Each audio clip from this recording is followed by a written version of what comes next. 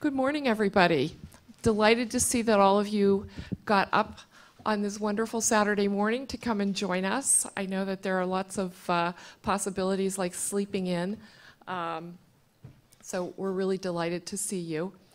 We are going to have a program today that will cover all of the programs that we offer here at the Journalism School. I should say first that my name is Christine Souders. I'm the Dean for Admission and Financial Aid. We have a whole host of speakers who will be talking with you this morning, and we will take short breaks at different points in the program so that you can ask questions. We also have a live stream of what we're doing today, so I know that there are people who are listening in from all over the world. We also welcome you. But we'll be having faculty who are going to be speaking today. Sheila Coronel, our Dean for Academic Affairs, is going to start things off. We'll have a faculty panel that will include Elena Cabral, who is the director of the part-time MS program, Betsy West, who is a documentary and broadcast faculty member who will talk generally about the MS program, Nick Lemon, a faculty member who runs the politics seminar of the MA program, is going to speak generally about the MA program. He is also our former dean. And then we'll move from that to a student panel so that you'll be able to talk to people who are actually right in the thick of it now. Then we'll have Gina Boubion from the Career Services Office to talk about the kinds of things that we offer our students in terms of career services assistance, both while they're here and after they've graduated. And then I will talk about admissions, the application process, financial aid, scholarships, that sort of thing. We'll take questions at the break in each session or after each section. Please feel free to ask all sorts of questions. The person next to you is asking him or herself the same question, I guarantee you. So don't feel like a question is unreasonable or perhaps crazy. They are not. If you have questions, we would ask you to come. We have a microphone in the center aisle, at the back of the center aisle. We would ask you to go to the microphone, speak into it clearly, again, so that our live stream audience can hear the questions as well. Live stream audience, my colleague Taryn Almanzar, our Director of Financial Aid and Admissions, is running the live stream chat. You can also chat with her and send questions in via that chat session, and she'll be answering you directly. Okay, next I'd like to introduce Sheila Coronel, our Dean for Academic Affairs and also the Director of the Stabile Program in Investigative Journalism. Sheila.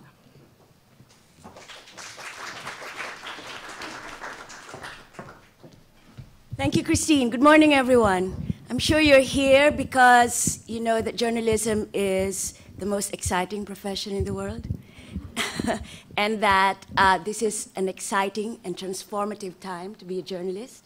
Journalism is being reinvented. There are now new ways of telling stories, of gathering information, of producing and disseminating news and information to a broad and global public. This, I dare say, there has been no more exciting time to be a journalist. It is a time for reinvention. Old models are dying, new ones are being built in this place. And if you go into the profession at this time, you will have a chance to remake it in your own image and vision. We are a 100-year-old journalism school. We are very steeped in the traditions of journalism, of storytelling, of providing information in the public interest. But we have also, in recent years, made very big steps towards innovation, towards thinking about how journalism is going to be done in a digital and global world. We have a diverse student body. We have a diverse faculty. We have an array of classes that are meant to hone you in reporting, in writing, for those in the MA program, in the MS program, reporting, writing, video production, photography, and audio. For those in the MA program, we have some of the best professors teaching deep subject matter reporting that will hone your expertise in such subjects as politics, arts and culture, the environment, and business. Our PhD program, how many of you here are interested in our PhD program? That's great. So we have a robust faculty with distinguished alumni. Andy Tucker will be here later to take you out of the room and give you a more in-depth briefing. How many of you are interested in the MS program? Fantastic. For those in the MS program, New York will be your laboratory. There is no better place to learn journalism than New York, which is a diverse, global, dirty, big, interesting, let's say, city. How many of you are interested in the MA program? That's great. So the MA program is celebrating its 10th anniversary this year. And over the years, if you look down the hall here, you will see a photo exhibit that was created by one of the recent graduates of our MA program, Ben Tubb. He did those photographs. And the story that was his master's project was published in the New Yorker not long after his graduation. This is a place where you can raise your game, wherever you are at the stage of your career, whether you are a beginning journalist with 1 or 2 years experience, whether you are from somewhere else, some other profession on the other side of journalism. We've had students here who were lawyers, nurses, doctors, from the military. Do we have any Army veterans here? Yes, that's great. Welcome. We've had, over the years, a good number of veterans from the Army, and they have been a great addition to our student body. I myself have had veterans who were in my class, and it's been amazing to see them in the classroom, take part, and engage the rest of our students in discussions about where the country is going, where journalism is going, what is the mission of journalism. We also have people who've had both no experience as well as some experience in journalism, and it's a great mix.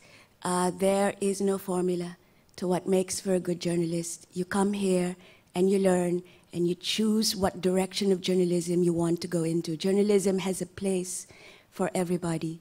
What we give you is a set of skills, a way of looking at things, perspective of journalism as a global profession, as a profession in great flux that's being transformed before our very eyes and where our voices can find a place. So thank you very much for being here. Welcome to the Journalism School. If you have any questions at all, please free to send me an email. My email is scoronel, SCORONEL, @columbia.edu. I can answer your questions about our academic programs. And for those of you, any of you interested here in investigative reporting? Yes, fantastic. So feel free to get in touch with me and to set up a meeting. Feel free to drive. Over the past weeks, I've had people dropping into my class. For those others of you who are in New York and you want to drop into any of our classes, please feel free to do that. The admissions office will help arrange those interactions for you so you can see what life is like in our classrooms and see how we teach and the kind of interaction that our professors have with our students. We have very small classes. Typically, our classes are 15 and 16 students. In the industry right now, there's so much flux going on that editors now no longer have the time to give you the kind of intensive one-on-one mentoring that we provide you here in the classroom. If people ask you, why do you need to be in journalism school? It's because it is a crash course in the fundamentals, the ethics, and the world of journalism. a crash course, something that you will get maybe if you spend a few years in journalism, but increasingly editors no longer have the bandwidth to be able to provide you the skill set, the mentoring, the guidance, and the ethical moorings that journalism in this complex world requires. So thank you again for being here. Feel free to be in touch and enjoy the rest of the morning.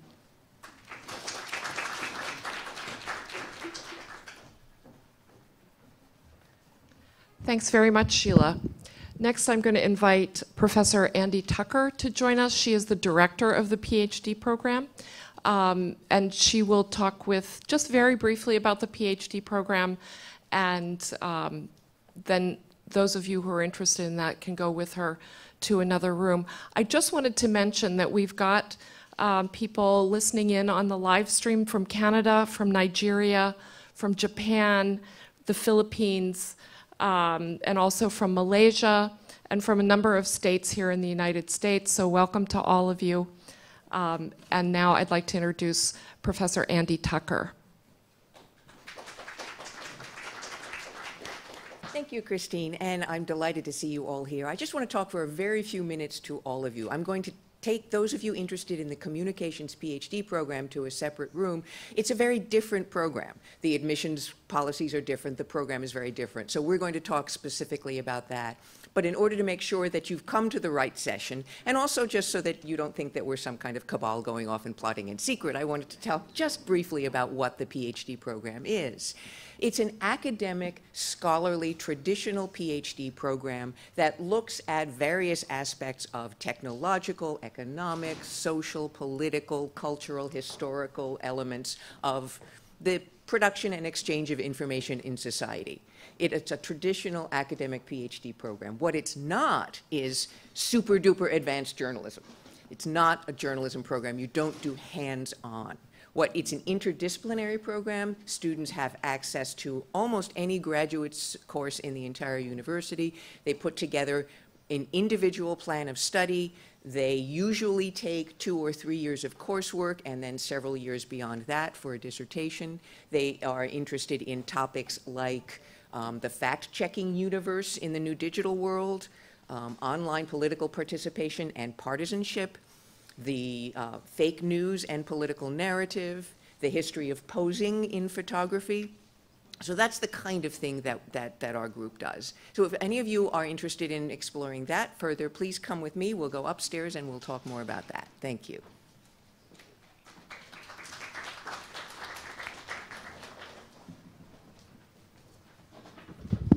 Thank you, Andy.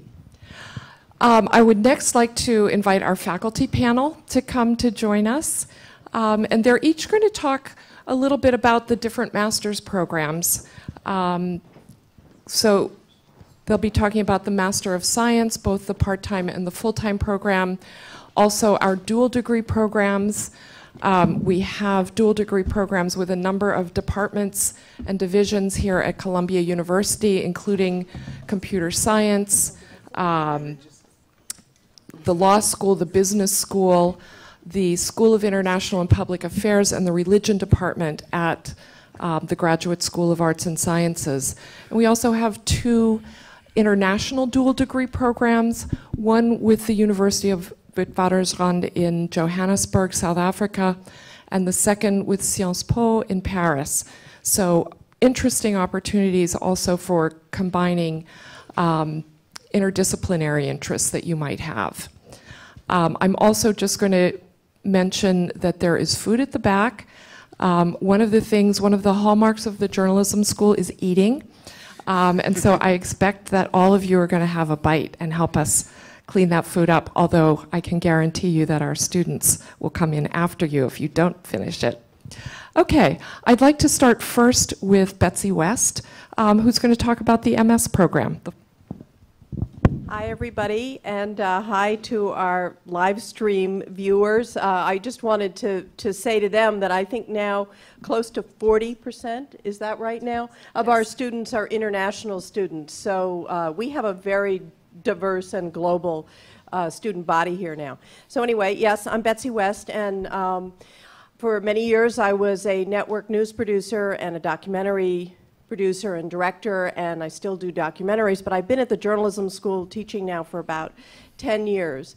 And I have to say that you're joining a wonderful community of both professional journalists and then our students who go on to be professional journalists. So you wind up being part of this great group, and there's nothing that I love more than to hear from my students and to hear what they're doing.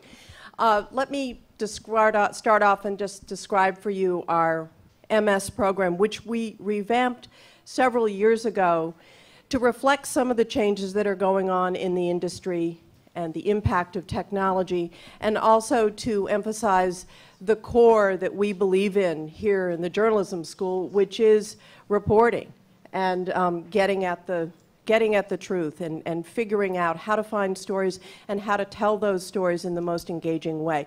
So we have you come in August. This is one of the new parts of our program, and we have a very intense boot camp in which you're getting beginning digital skills, photography and audio skills in August, and starting your work on reporting.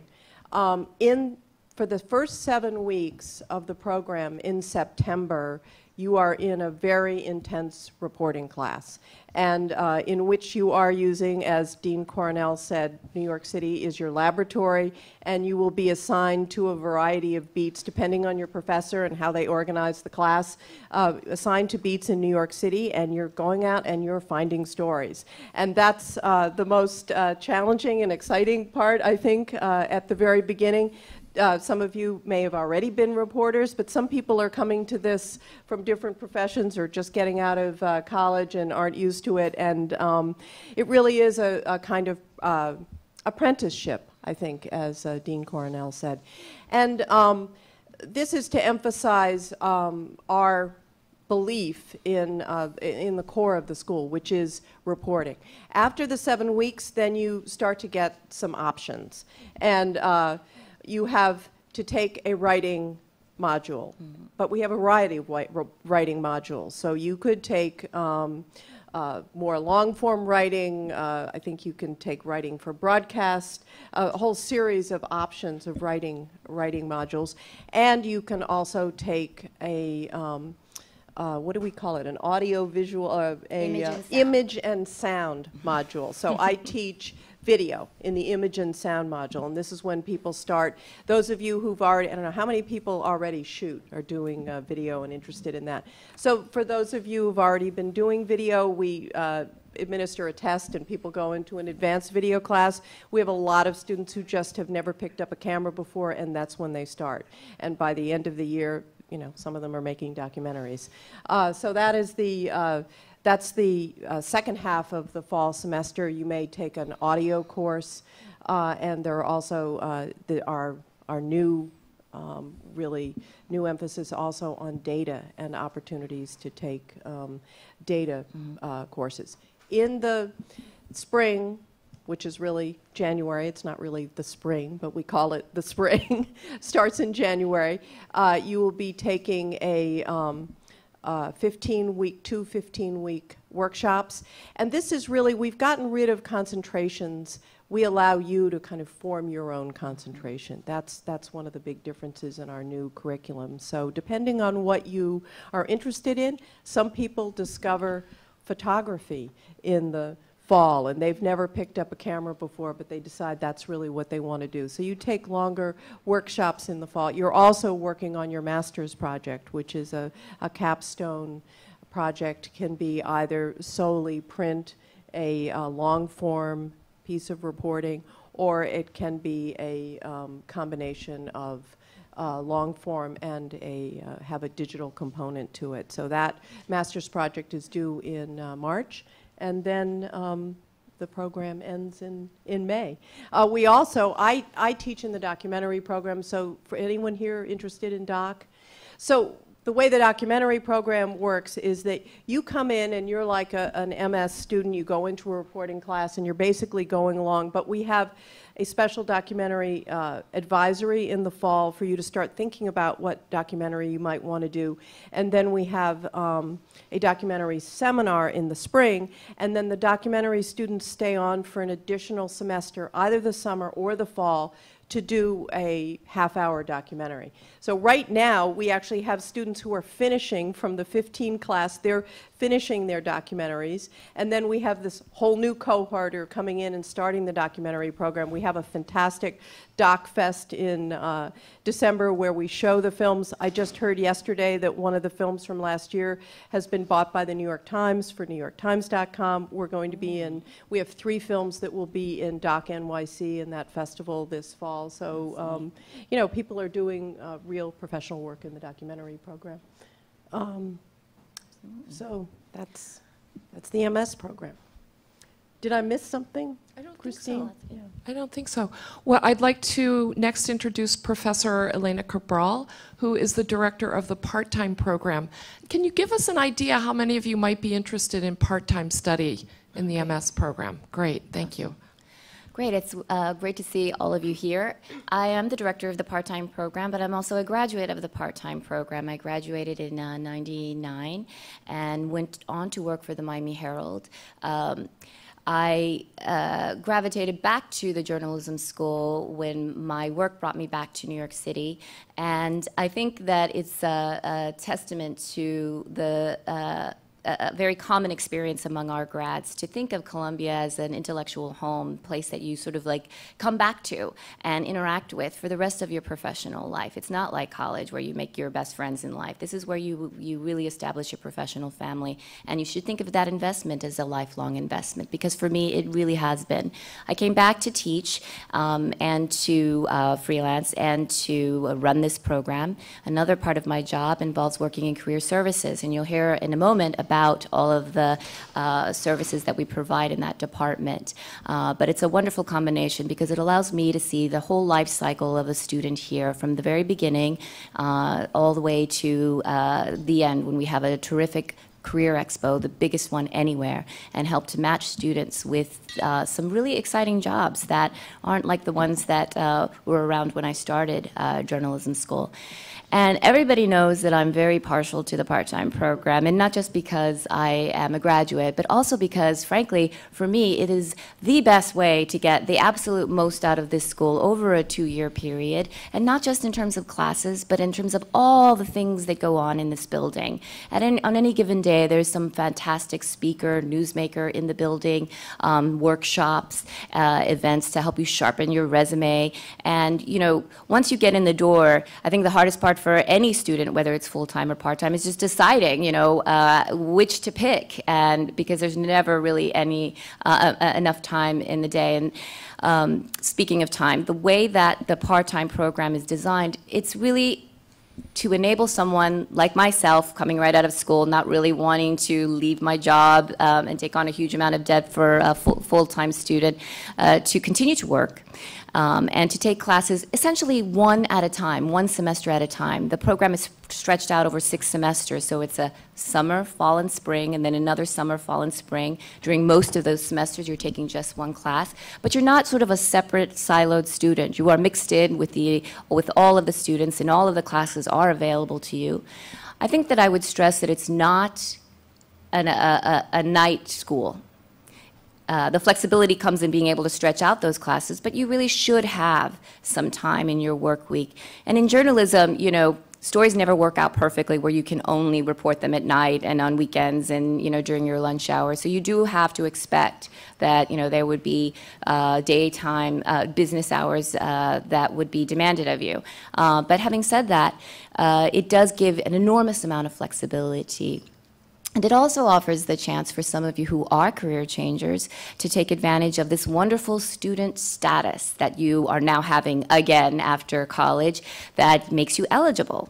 eligible for scholarships, fellowships, internships, and our part-timers get to, when they can, take advantage of these internships in the media capital of the world. A lot of the times when our full-timers and many of the full-timers at schools around the city are not able to. So those run year-round because news agencies don't close over the summer. So we encourage our part-time students to make use of the Career Services Office to look for those opportunities. But it is very much the same degree that the full-timers receive, but it just has a few little benefits. And I'm happy to talk about those with you after this session and make an appointment with you to come in and visit me in the Career Services Office, take a tour of the building, sit in on some classes.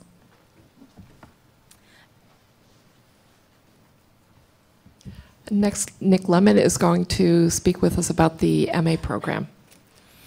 Okay, the Master of Arts program, we started, as Sheila mentioned, 10 years ago. And the original idea was that it would be kind of an optional second year at the school.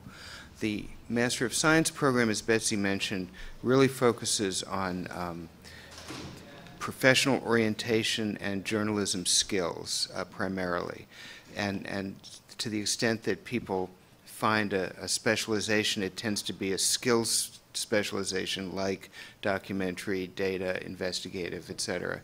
The Master of Arts program is designed not to teach skills, but to assume that people have skills already and to focus on reporting on difficult subjects with real confidence and flair. So our categories are not video, data, digital, etc. Our categories are by subject matter. They're for politics, science, which includes medicine, health, environment. Politics is not just elective politics, it's kind of anything humans do when they gather more than individually. So it includes, religion and social organizing and lots of other things. Arts and culture is the third major, and the fourth major is business and economics. So when you apply to our program, you apply into one of these majors. The way it's evolved over the years is the MA, very few people sequence from the MS to the MA, although we love it when they do. The MA tends to draw a different population. It's a median age is 2 or 3 years older. It's often people who are already working in the news business but want to sort of empower themselves. As somebody who was intimately involved in starting the program, I can say that the test for me was pretty simple, which is, I'm a working journalist and have been for longer than anybody in this room has been alive. And I still am an active, long-form print journalist, mostly at the New Yorker. The test is, if it makes you a better journalist, but you can't turn to the person next to you in the newsroom and say, can you explain this to me? We teach it here. So if I say to Betsy, how do you cut a documentary, she can answer that. If I say, work out the implications of the Fed raising interest rates now versus December. Yeah. So we're going to get you over that hurdle. I often found in my younger days as a journalist, I'd feel sort of stuck on the ability to take on complicated subjects. So that's what we're trying to get you over. Often you'll hear, if you want to learn a subject, don't go to a journalism school, go to the School of Public Affairs, the business school, at someplace else in the university. We think there's a real value to teaching these things in the journalism school. We bring in many professors, including some of the most eminent at Columbia, from elsewhere to us to help us teach them.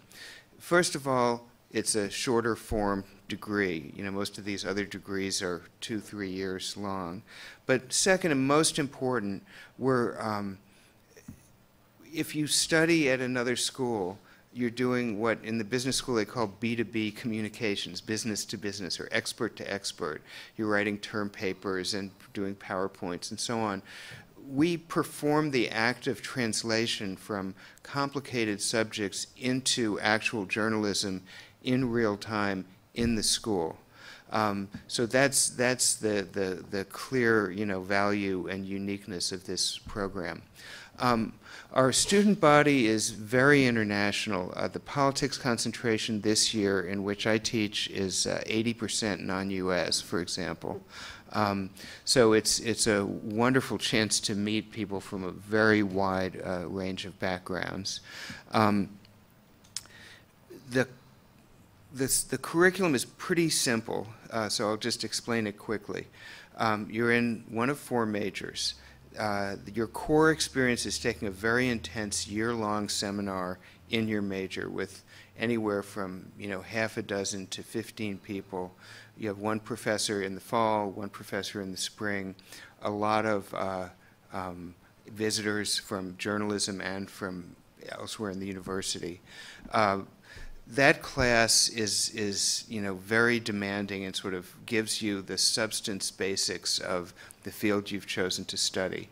There's another class that all MA students take in this room as a group called Evidence and Inference, which is an attempt to, taught by me, which is an attempt to teach journalists how to think more rigorously and deal more confidently with daunting subjects and with experts. And then the heart of the experience in many ways is a very ambitious thesis project, 10,000 words, you start in the fall and finish in the spring. And over the years, we've been able to send people on reporting trips everywhere from Sri Lanka to Darfur to, you name it, to do these incredible thesis projects, several of which have turned into books, documentary films, and so on. And then our graduates scatter all over and are, for the most part, happily working really all over the country and all over the world.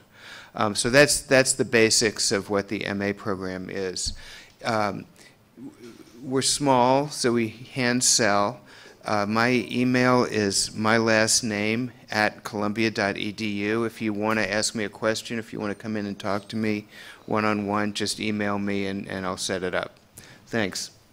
Thank you, Nick.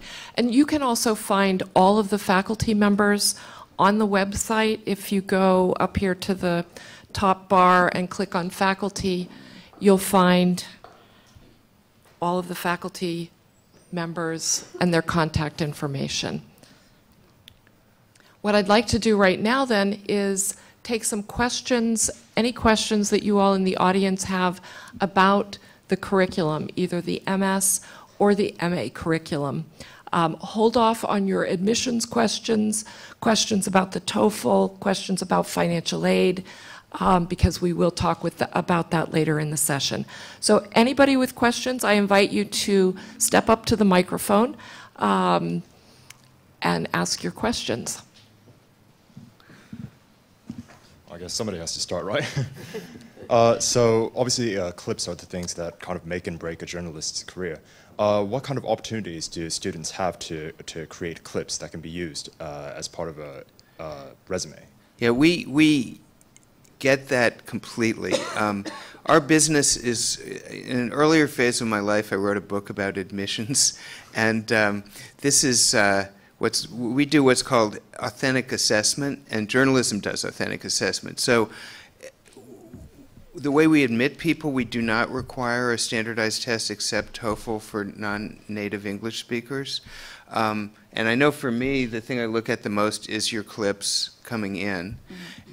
And we're mindful, we are also kind of ungraded, and the reason we're mostly pass-fail, and the reason for that is no employer, we deal, as Elena mentioned, with hundreds of employers.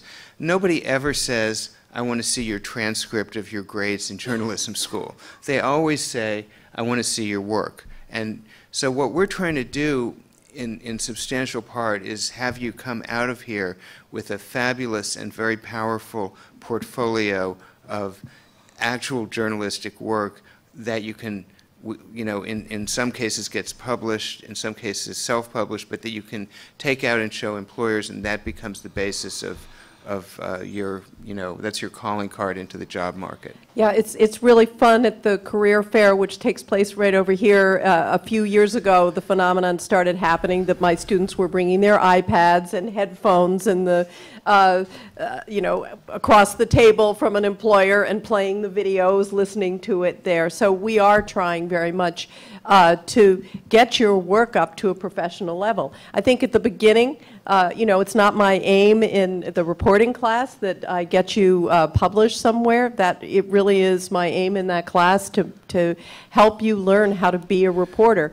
In fact, one of my students did get picked up by CNN.com because she reported on a parish where the Pope was visiting this fall, and it turned out that the church itself had been closed down and there'd been a controversy, and she wrote a fabulous little news piece about that.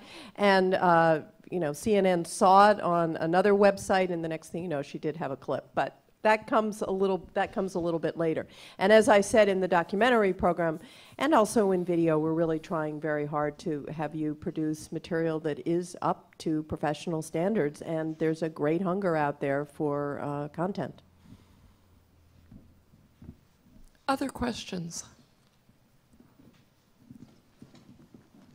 Yeah, I have a question about the MS program as compared to the MA. It just sounded like the MS program, there's not as much chance for like specialized subject matter reporting, and like I have a pretty clear idea of like what I want to be reporting on. Can you speak to that a little bit? The MS program does have some subject matter courses. The MA has an overwhelming focus on subject matter. You have to ask yourself, what do I want in the mix for me more? Do I want, just because, everybody has sticker shock over how much we cost, and it's kind of a joke, but it's not a joke. This is the cheapest degree you can get in any field of endeavor in any Ivy League university, and that's because of the short time to degree.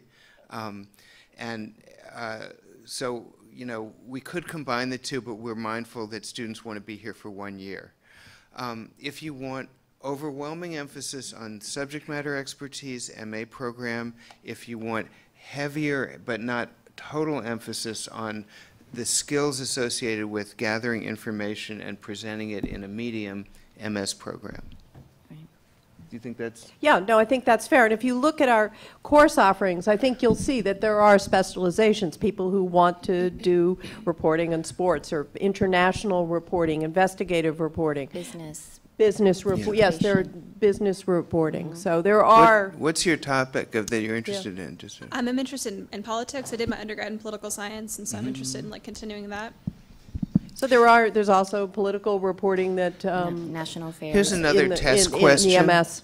If I say to you, there was just I just got a bulletin, and there's a 5-alarm fire in Brooklyn, and it's 10:45, and I need you to go there, cover it, and file at 6 p.m., a story that can run immediately. Can you do that now? Probably not. Then you should do MS probably, because the MA assumes that you already know how to do that, but if I say cover the Fed's interest rate deliberations, you say, that's the next hurdle that we want to get you over. So I do.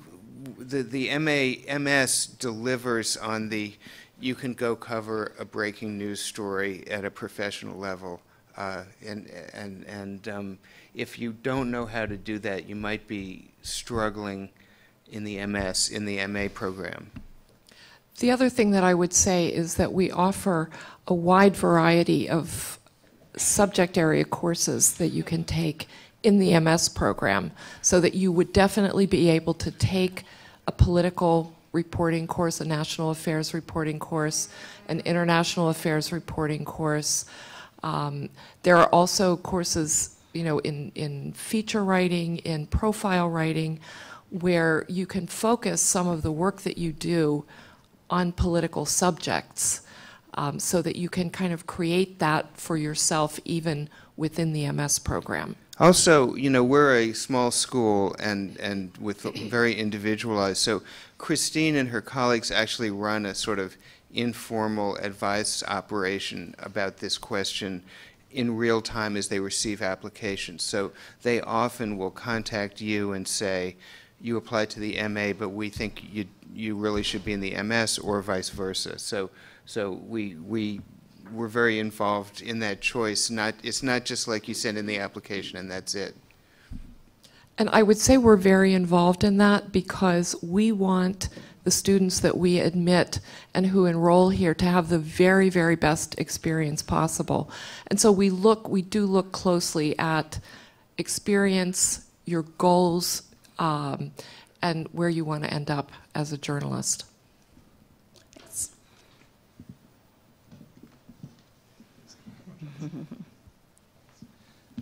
My question kind of dovetails with hers, but so what would you say to someone who is currently employed as a professional journalist and is covering news and wants to get the more, the more specialized experience, but doesn't want to give up their job, so only has time for part-time? Yes, yes. The MA at this time does not have a part-time offering.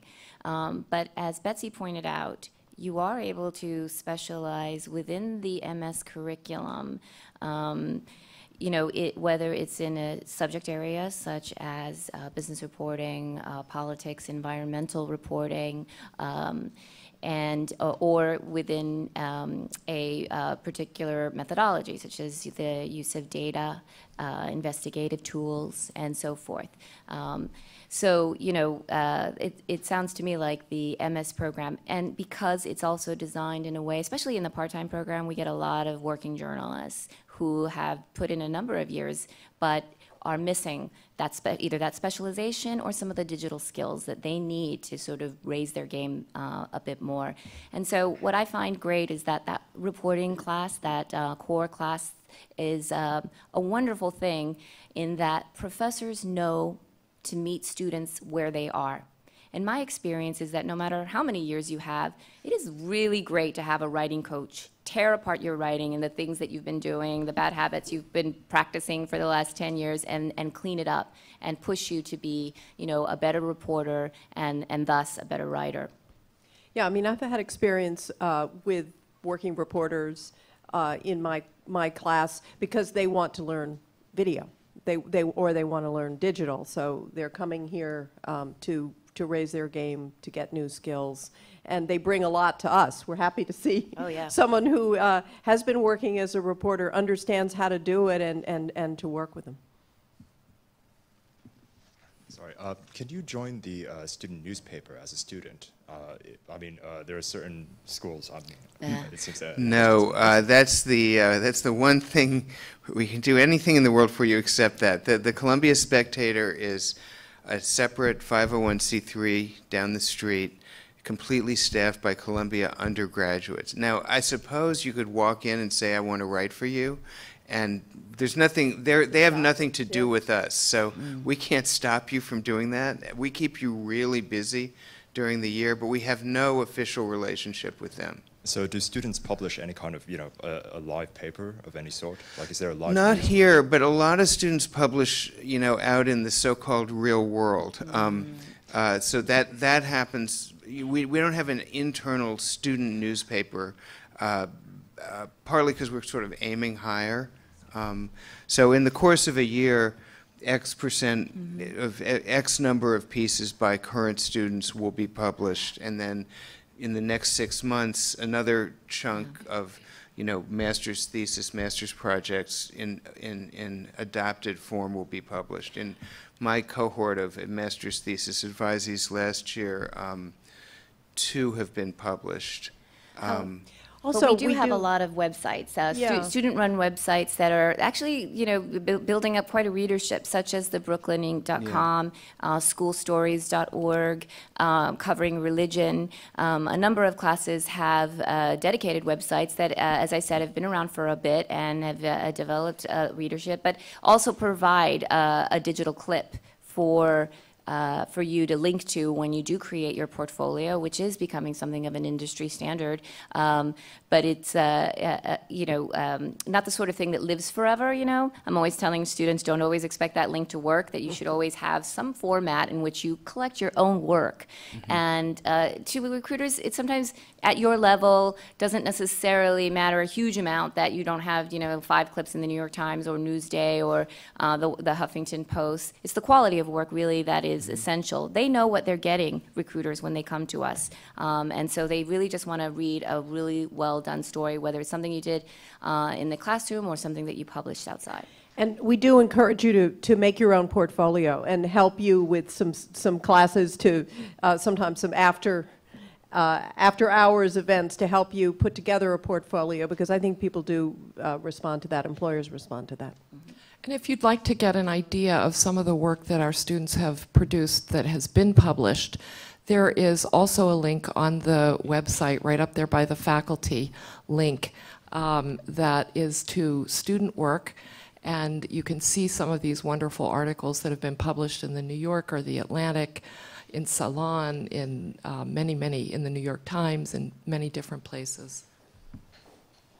Hi, good morning. I just had a question about the MS program. Is there some sort of differentiation in the curriculum between students who want to primarily focus on television and students who primarily want to focus on print? I mean, I know there was mention that the master's project, you could do a print piece, video, a combination of both, but I was wondering if there was somewhere else in the curriculum that separates the two.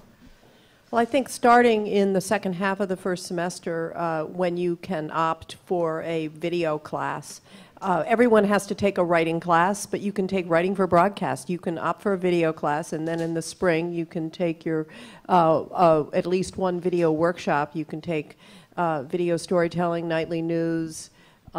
We have a series, I think we're probably 4. City Newsroom. City Newsroom. We have about 3 or 4 options for people who are thinking and looking at broadcast. I think we also do some on-air skills workshops. So again, when we revamped the curriculum, we're trying to make it flexible for people, so in a way, rather than declaring a concentration and us telling you, okay, now you're going to take this course and this course and this course, we're giving you some flexibility to design your own specialty. We did this mindful that every newspaper now has a crew of videographers. Every TV station has a crew of writers who produce their website. So the lines have blurred. So as Betsy said, we have blurred our own very strict lines between, delivery systems, and you sort of build your own de facto concentration. But you will find as a television journalist, suddenly they'll say, write that story for the website. Yeah. And that's a kind of a print skill. Right. And I think in my day, when I was coming up in network news, we were writing television scripts, but I wasn't writing news stories that were going on the webpage. Now my students do.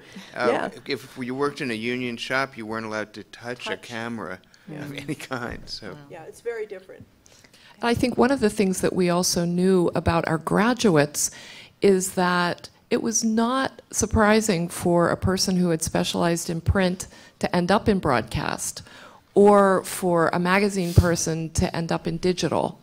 And so I think what we're trying to do in the MS program is to ensure that you have the skills to go in many different directions. Okay, thank you. Hi, good morning. I'm just kind of follow up to her question. I wanted to address the Master of Science program and particularly the seminar courses. I know that there are different seminars that are offered and they change every year depending on the class, but for someone who, like myself, I'm interested in sports journalism and potentially radio, can you just speak to a little more about that and what might be offered and you also mentioned that you kind of create your own path with those seminars, so can you address that a little bit more?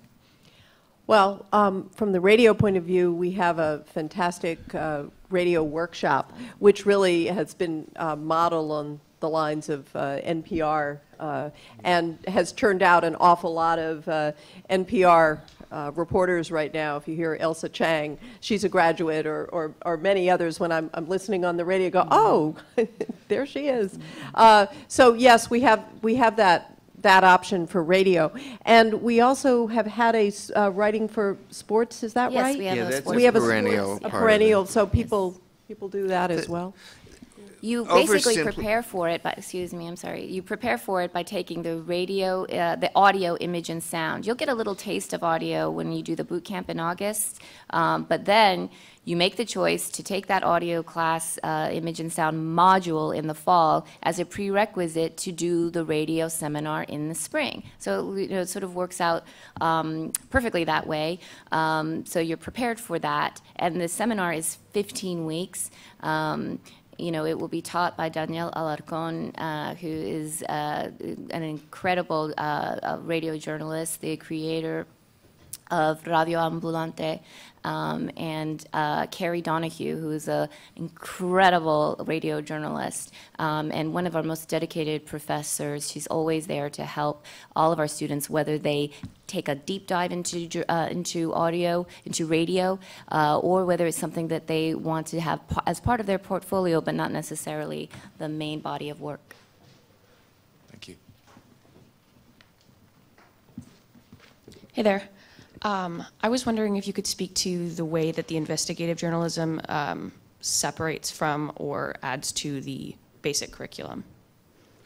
So you apply to something called the Stabile program, which is, it has, I would say, two salient features. One is investigative, and two is special scholarship money attached. And it's kind of a 1-2 punch, so it gets a lot of applicants. And then you're in a special Stabile-oriented reporting section. There's everybody takes reporting. The whole class of MS is divided into groups of 15 or so. So I'm a co-teacher of the Stabile reporting class with another colleague. So you get sort of special handling through the year. Hovering over everything is Sheila Coronel, who you met briefly, and you take you have some touch points with her in the fall and a lot of contact in the spring. So people who aren't in the Stabile program should leave here as capable investigative reporters, but the Stabile program itself is a very special experience. I see. Yeah, we have a few, I think this year, we have 3 Stabiles who are also doing documentaries. Yeah, So that's a you lot. can That's a also lot. combine Stabile and documentary. In fact, the project that I mentioned that the Times is picking up was a Stabile video project. Thank you. Good morning. Good morning. How could the full-time MS program help one develop, say, web-based long-form content development skills, less traditional stuff? Yeah, well, that's what we're here to do. So,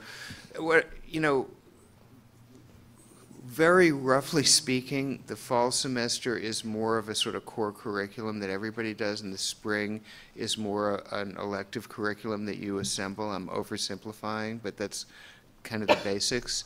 And we do have a lot, if you're interested in long-form web-based journalism, we do have a whole bunch of resources that we've added in recent years to get you there.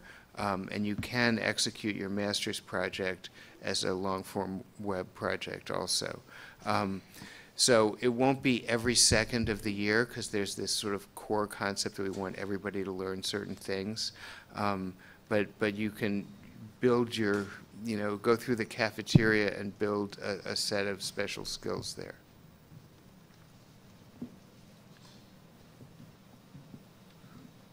Hi, good morning. I was wondering if within the MS program there's opportunities to maybe explore, like, say, international reporting.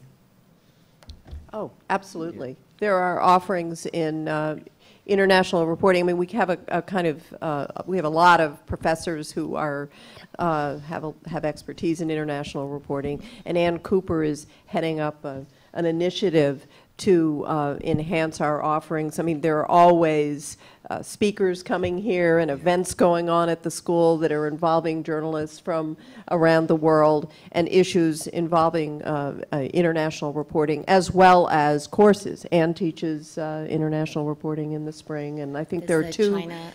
A China seminar. We had an Africa seminar, I think. We've had, you know, a number of opportunities. Because we do have such a global student body, they're also a resource to us. So. I was also going to say, if you take a look at the events section of the website, it'll give you an idea of the kinds of international reporting that we're introducing students to. So there's, on November 9th, a Meet the Media event for just for our students with Agence France Presse. There is a covering religion course that we offer that Ari Goldman teaches that always has an international focus. And goes over and does a trip every spring in March for 1 week. They go to a region to cover the religion in that region. So they may go to India or to Israel. This year they're going to Italy. Italy. And then, for example, in the in a week or two, there's going to be an all-class conversation with Catherine Boo, the author of Behind the Beautiful Forevers. There are also FOIA workshops. There's going to be a conversation with the New York Times foreign correspondent, Elisa Rubin, and also with Jill Abramson. There are going to be really just all kinds of guest speakers who are here, and that's the guest speakers. That is not even the classes. So you really get many, many opportunities for learning more about that type of reporting. Thank you. Any last questions? Okay. I'm going to thank our panelists, Nick, Betsy, Elena, very much. And we'll just take a minute to switch panelists. Our students, our current students will join us. And I know you've been waiting for that too. So if you'd like to grab a bite, now's the time to do it.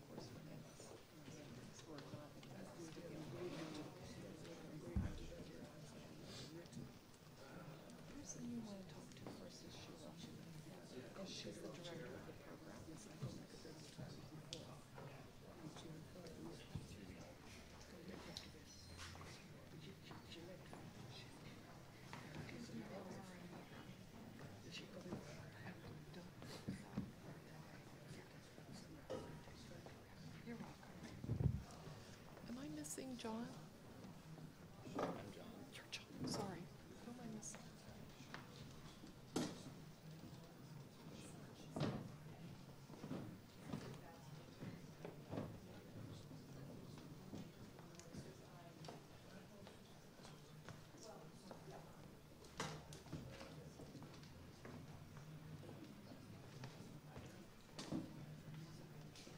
For those of you on the live stream, we're just taking a couple minutes to get some coffee, some baked goods. Sorry we can't offer that to you in person. Right?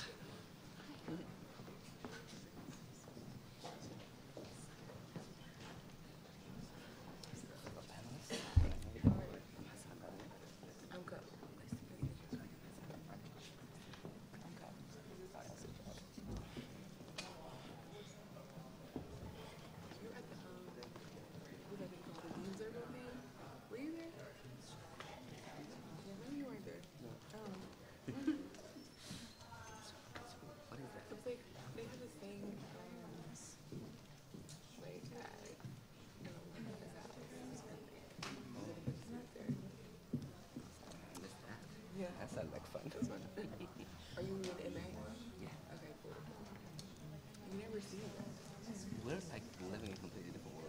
Yeah. I see you guys running around frantically, like covering things.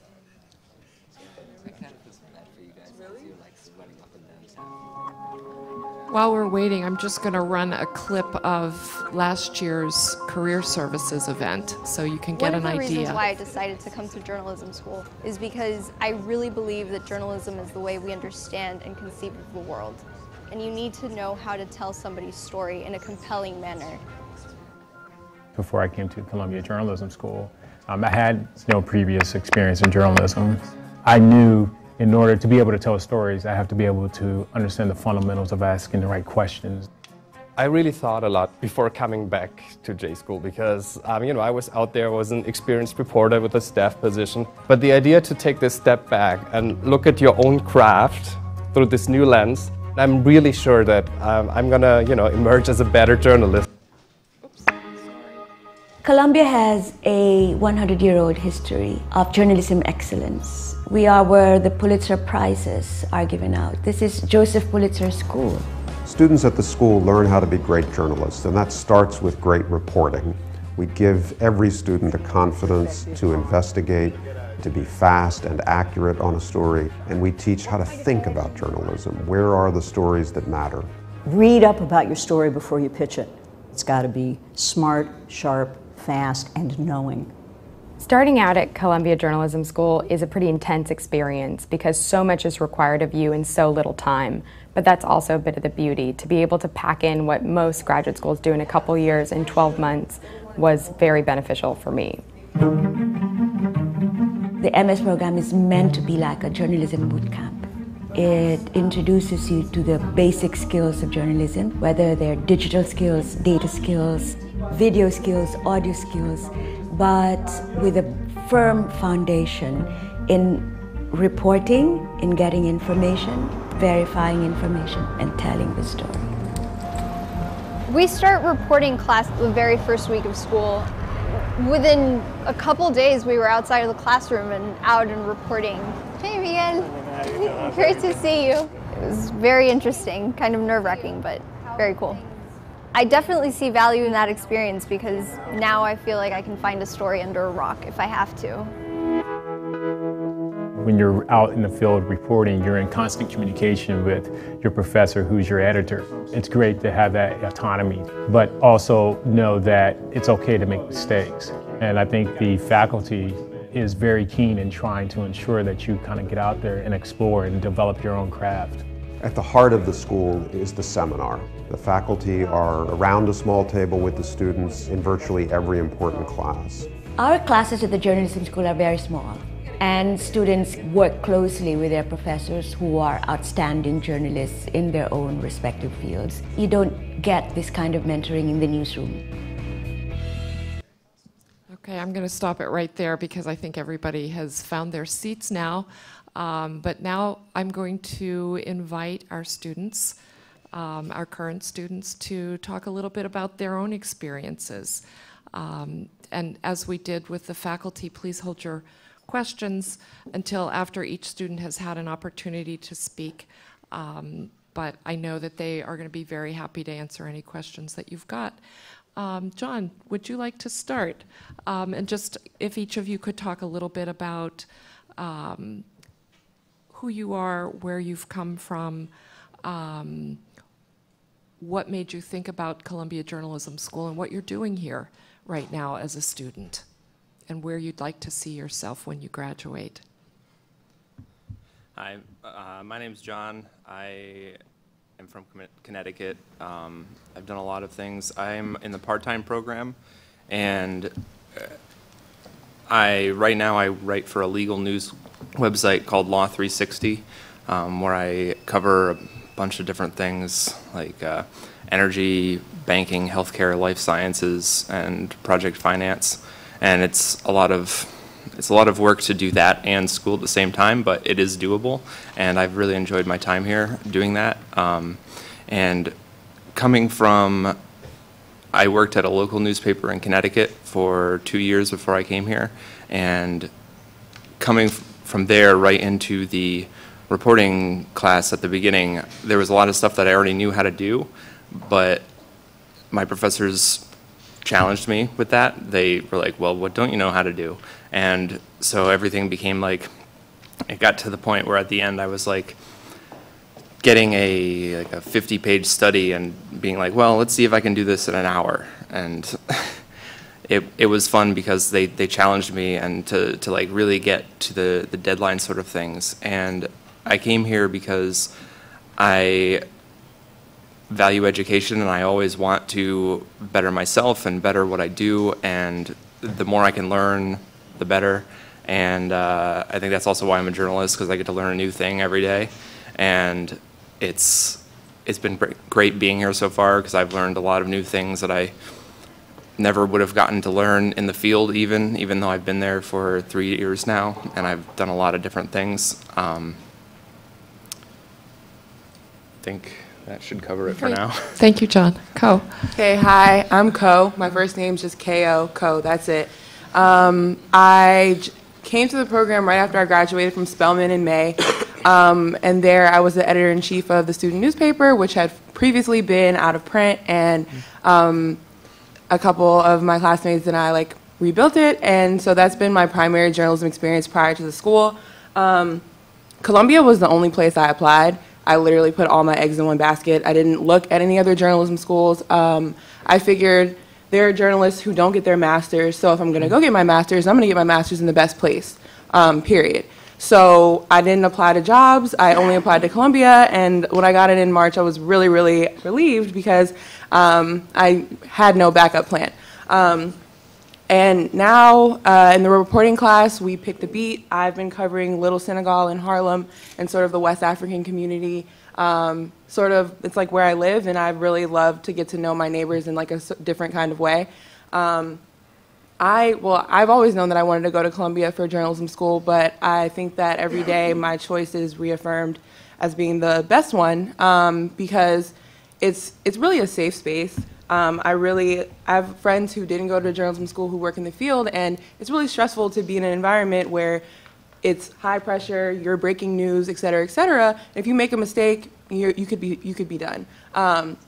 Here it's a learning environment, so I make a mistake, my professor could be upset, but she may understand that I don't have real world experience, and it's comfortable to be able to be in an environment where I had a professor say, I want all of you to fail spectacularly, instead of just getting by and sort of doing a piece that's okay and safe, because you can do those kinds of things here. So I'm really excited to be here and answer your questions and things like that. Thank you. Hassan. Good morning, everyone. My name is Hassan Santur. I am originally from Somalia, but grew up in Canada. I worked as a freelance journalist for about 7 years, mostly in public radio, and sort of felt like I was hitting a sort of an invisible ceiling that I couldn't really quite describe. It just felt like I needed to take my career in journalism to the next level, and I decided to go and get a master's degree in journalism, and when I made that decision, it was pretty much either Columbia or nothing. I was just gonna, and like Ko said, I didn't have a backup plan, which probably isn't a good idea, but it was either Columbia or just go into the world and continue being a freelance journalist. And sorry, am I missing anything else? Maybe because you're an MA student. Oh, yes, sorry. And I am. And what made you choose the MA versus the MS? Yes. So I am in the MA stream, and specifically in politics. I spent, like I said, about 7 years covering mostly politics, human interest stories, current affairs, and I wanted to get a more sort of in-depth knowledge of world politics, because I'm a political junkie in general anyway. So that's and I felt like I didn't really.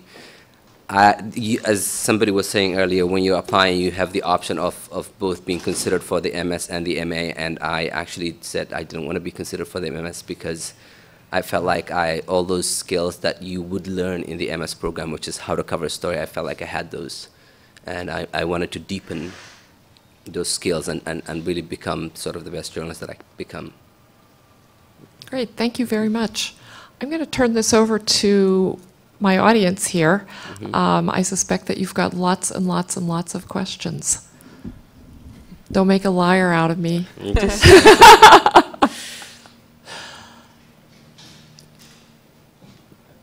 Thank you for starting. It always takes one person to start. And Good morning. I was wondering if you guys can talk about what your classwork, your class load is like right now, what kind of projects you're pursuing, and how you're pulling from all your different classes to create your work. And if you have to create, like, what the delivery requirements are. Like, do you have like 5 classes, 5 different big assignments, stuff like that? Or can you do one project in one class that satisfies others, stuff like that? I can start with that. So I am in the, like I said, in the MA politics program. I am taking, there's some compulsory courses that you have to take, like evidence and inference, and your sort of concentration seminar, which is politics, which is 6 hours a week, a lot of reading. But then you also have to take 3 outside courses. So this semester I'm taking a course at the Institute for Human Rights Studies. I think I'm getting that name wrong.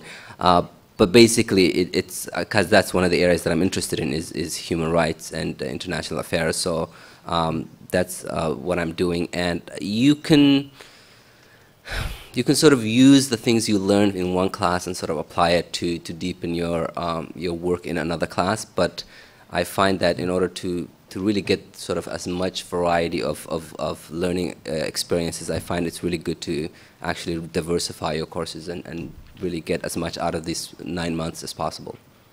So I'll give you sort of like a sample week. Right now, I guess I think the classes work in like 7-week modules. So in the beginning, well, August is like boot camp. So you learn audio and you learn photo. And that's like all you're doing. And then you start reporting. Reporting is a 7-week crash course in how to do a story, picking a beat, getting comfortable doing research, and all of those things. And I'm in the documentary program, so I spent those 7 weeks with one of the documentary professors, June Cross. And so that's basically you get your feet wet. And on Fridays, you take one of the journalism essentials, well, 2. They're called a 4-pack, and the first 7 weeks you take 2, the next 7 weeks you take the other 2, law, history, ethics, and business. So your Fridays are consumed by that, and then 2 days out of the week you'll either be, when you're doing reporting, that's all you're doing, and then now we switch modules and I'm taking an audio class, and I'm taking video.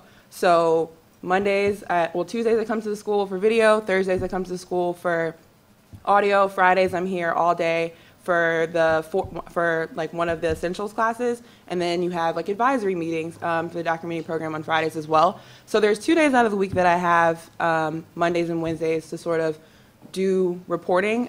They're not really days off. Like there's nobody who's making you come to class, but it's on your own time to get your stories done because you have 2 classes that are requiring you to produce things. So audio and video take a lot of editing. So I'm going to be here. And it's nice to have those days built in, so I know that if I'm reporting on Monday, I can come in on Wednesday and do all the editing. And the building's open all the time, so a lot of late night working and things like that. But it's nice to have those days built in, but they're definitely not like free, relaxed days. So I'm in the part-time program. As I said, it's a little bit different for me. The balancing work and school and regular life was a challenge at first, but then I figured it out, and now I am able to go to work, go to my classes. I play 3 intramural sports in the city because I have time to do that still. It just is a matter of scheduling. And for the classes that I've taken so far, the boot camp, we did in the summer, and I've been here since the summer. And so for photo and audio, I had a little bit of background in photo in that my previous job would pay me an extra $10 if we got a photo for our story, and $10 is what some of us wanted sometimes. But I didn't really know how to do it, and like they liked it because I was one of the few reporters who would take a non-blurry photo, and but once I got into the photo class, I was able to like learn what constitutes a good photo, and I feel more comfortable volunteering my services to take photos for things at my current job, and for reporting, it was a crash course, and we covered, most of the time it covers, I believe, like neighborhoods, but my class covered parks. So I had to basically beat report on Riverbank State Park up there, and that was definitely interesting because I've covered local governments, but I've never just covered a park, and it was kind of challenging at times to find a story in that park, but it was doable, and when I did find them, it was great, because I felt very accomplished that I had found a story where I was like, are there going to be stories in this park? And then I went and I took a writing family history class, and that was it was just working towards one 3,000-word story about your family history. And it involved interviewing your family members, researching historical documents, and that was a lot of fun. But so far, none of my classes have really overlapped. Maybe it's because I'm in the part-time program. Maybe that will happen. I've only been here since June. And now I'm taking data because data is something that I've never dealt with other than knowing how to make percentages. And being able to recognize when other people weren't doing them right, and that's about it. So I hope that answers that question. Just really quick to touch on the overlapping piece. I would never turn in a piece of work in one class and turn it in again, but I will say that your sources will overlap. So for example, relationships that I developed in reporting are definitely proving to be fruitful now that I'm in other classes. You know, they can always help you. So I think those things overlap, your interests will overlap and things like that, but actual like physical assignments probably won't. In fact, you can't turn in the same assignment. You can't. It's big trouble. Self-plagiarism, I think that's what Yeah. Yeah. Hi, good morning. My question was actually for John, but you kind of touched base on it a little bit. Basically asking someone who works full-time and also in school part-time, how do you like kind of manage both of them? You kind of touched on it a little bit, but also I wanted to ask you, like, what is a typical day for you? Like, how many courses are you taking to be a part-time student and things like that? And maybe how many hours a week are you working? And what is like the balance in there somewhere? So the summer was the busiest time because I had the reporting, the photo, and the audio all overlapped a little bit. I took my reporting class on Saturday because then I wouldn't have to take any work off to do it. And that it was good because I could get it all done on that day, and I could often go out and report in the park, and I could also go and report in the park on Sunday. And right now, it's only been one class per week, so it's always been on Thursdays for me. So my typical day on a Thursday when I have class is to go to work from like 9 to 5 because my class is at 6, and then go to class and then be at the class, and then the work you can get done throughout the week. It hasn't been a challenge so far. For interviewing my family was pretty easy because I know where all of them are, and I can find them easily. For the data class, that's just started, so I'm not really sure exactly how that's going to go, but I imagine it will be the same. I'll be able to spread my work out across the week because there's only one class per week. Okay, thank you. Hello, good morning. I just wanted to ask you guys if you guys could speak a little more about the boot camp, the first 7 weeks, because I'm sure a lot of us in here already have skills, you know, writing, editing, shooting. I just wanted to know how in that 7-week program they initially break your work down and then reconstruct it. So I forget how long like the audio and photo boot camps are. I think they're just only maybe a few weeks, and then reporting is 7 weeks. But there are people in my class who had been professional photojournalists or they had worked in radio, but the Columbia does a really good job at bringing in people who will kind of break you down no matter what level you're at, and then work on building you back up in the little bit of time you have left. So I think that no matter what place you're at, the whole experience of this school is humbling because you came here to say I'm a student and I have places where I can grow. So I think that if you come in and you have that attitude throughout, then you're going to know that someone who's coming in to teach photo is going to find something that you can learn from. So I thought I was a great writer. I thought, you know, I'll be able to do this great. Like, I've taken photos when I travel. Like, my Instagram is beautiful. And then you get here and there's all these things that you probably actually don't know. And that someone will be able to identify and say, this is good, but you want better. So no matter what level you are at. And they'll critique other people's published works, like their colleagues. They'll pull them up and say, hey, like, I like what they did, but what do you think they could do better? And I think that that kind of environment of getting professional advice, but also, you know, your colleagues to say, I like what you did, but, you know, do this better. That happens in photo and audio and your writing. In all my classes, they take your writing and they put it right up on the screen and they literally line by line. And it's kind of embarrassing at first, but then you kind of embrace it because at the end of the day, like I will keep reiterating, this is a safe space, and I would rather have learned this now with my people who I call my friends now than to learn it later and it be sort of like a harder lesson. Yeah. Go ahead. No, I can't really speak to the boot camp thing because I haven't been through that, but I do want to reiterate what Coach said about, you know, it's one thing to, because I've been working as a journalist for 7 years, and then you come to a class that is being taught by Alexandra Stelly, who is, you know, an incredible journalist and has been writing for the New Yorker for God knows how many years now. And for somebody of that caliber to go through your writing and to show you all the bad habits you've sort of picked up all, you know, along the years, that's an invaluable experience. You can't really get that anywhere else. Yeah.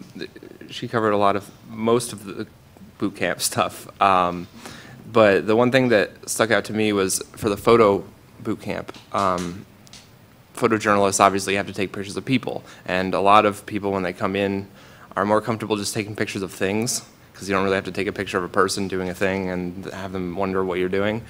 So we had to go out into parks in the city and take pictures of people without telling them what we were doing. And that was a challenge because after the first assignment, all the photos that I took were like really far away and like of people like not looking at me. You learn some sort of strategies. Like I learned that if I stood at like an intersection, I could see someone interesting walking toward me and I pretend to take pictures of things behind them. And then as I got closer, I would just take pictures of them and then keep taking pictures after they passed by. And I had a lot of pictures of people looking at me like, what is this guy doing? I didn't have anyone get mad at me. There was some guy who said, it's a pretty intense lens you got there, bro. But that was about it. But the boot camp definitely teaches you a lot of stuff that even if you have experience, like you can always learn more. And since it's photo and audio, like for audio, we had to go out and report and put together I believe it was a 3-minute audio story. And 3 minutes is a lot longer than you think it is when you're doing an audio story. And like she said, there was a professional freelance photojournalist in our class, and she was very helpful when it came to telling you, like, helping you out with how to do photos right. So. Good afternoon. I wanted to know, like, how important is it to be updated on local, national, international news, especially if you're going for the MS program? Is that a trick question to get me to talk about the writing test? Well, I mean, just like while you're in the program, like, is it really important to, I mean, I know you're busy in the program, is it really important to keep updated on all those stuff too? I think what you'll find is that at Columbia Journalism School, we do nothing but journalism.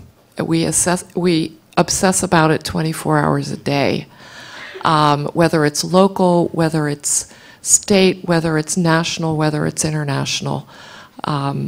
That's my perspective, but I think you guys talk about your experiences. Yeah, I could speak to that in that if you go to, there's a building across the Lerner building where they have a lot of copies of the New York Times. The glass-fronted building. Yeah. And so every day before I even come to my class, I just grab a copy. And sometimes I may not have a lot of time to read it or to go through the whole thing, but it's really important that you get a sense of what's happening in the world, because inevitably in class, some big story in the news, whether it's in politics or environmental coverage, whatever it is that you're doing, it's going to come up, and it's really important that you know what's happening in the world. So that's something that I find that even though I am so busy reading, a lot of books and articles, it's still, this is after all the Pulitzer Journalism School. You can't really get by without knowing what's happening in the world. For me, I know a lot about what's going on in the world just because I have to cover things on a regular basis. Most of my focus is on things that happen in my beats at my job, but I still, like, when I'm on the subway, I'll read a lot of things because it's a half-hour ride, and otherwise I just sit there. But for my classes so far, with the parks, it was good to know, like, if things went on in parks. Like, a lot of people followed, like, park social media, stuff like that.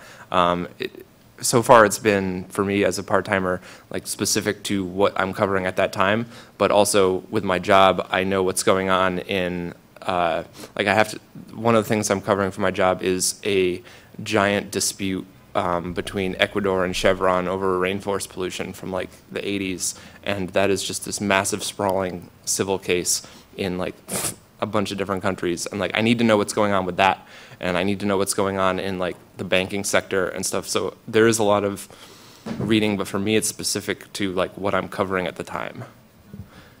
And then I would also say that you kind of owe it to the people whose stories you're telling to know what's going on in their world and the world in general. So we had an assignment in reporting when the United Nations General Assembly was happening. Woke up, checked my phone, and I had a text from my professor that we needed to be downtown by 9 a.m. and it was 7, and luckily I had checked my phone because usually I don't. I just come to school and I live across the park, so I usually cut it kind of close. But I ended up doing a story on how, on, like, the Iranian protests and how there were a lot of other groups that had been there. Like, there was like a drumline from Baltimore that had been there, just like people who you really wouldn't expect to be in an Iranian protest.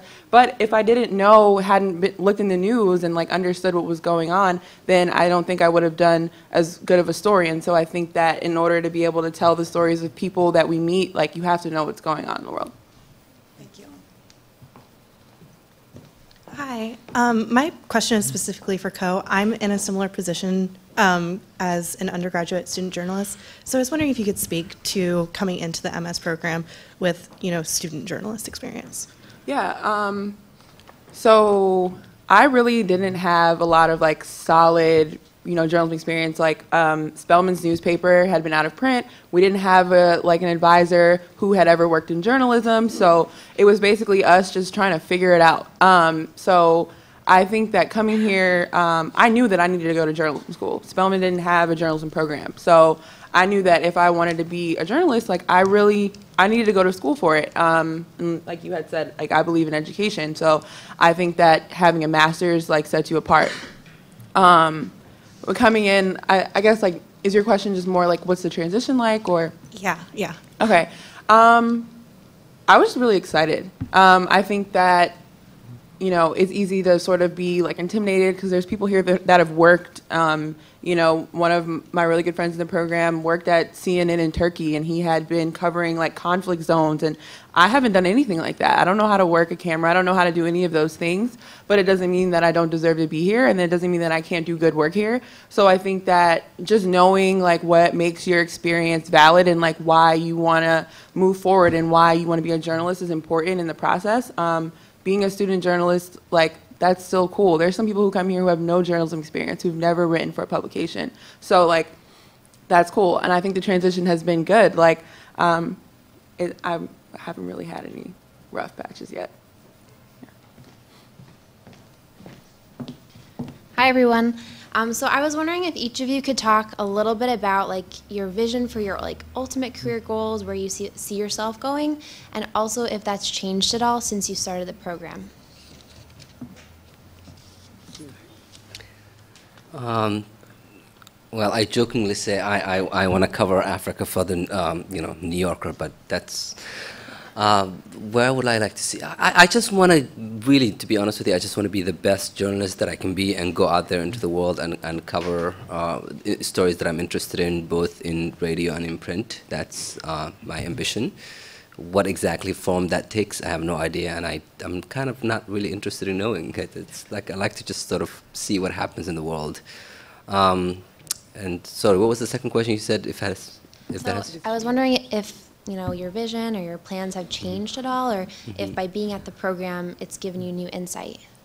Yeah, I was talking to somebody the other day who teaches sort of journalism entrepreneurship. I don't know exactly what it's called, but like, and I started thinking about, because nowadays with blogs and with podcasts, and I have a background in radio, I'm seriously thinking about, like, if I have the capacity, and I definitely have the interest, but if I have the capacity to create something of my own that is sort of entrepreneurial. I'm not sure exactly what form that's going to take, but I'm really interested in exploring that. So I've always done a lot of things at once. Before I came here, I've been a construction worker with my dad. I've been a fencing coach. I've been a reporter, sometimes all at the same time. So I have a lot of things that I want to do. The overarching goal is to have people trust what I write and know that when they're reading what I'm writing, it's accurate and that's what's happening. Aside from that, like, I want to tell people's stories. Everyone has a story. You just have to figure out where to find it. I learned that specifically when writing about my family history, because I wrote about my mom's father, who I never met because he died in 1980. And he had this life of unfortunate bad luck, I might say. He was born in a coal mining town. He was stationed as a military police officer in Tokyo after the bombs were dropped on Japan, and he may have been stationed in Hiroshima after that. And then he went to work in Love Canal, which was a terrible environmental disaster, and like all sorts of this stuff, and then he eventually got cancer and died. I never met him, and just to tell his story was really fun, and I want to tell other people's stories.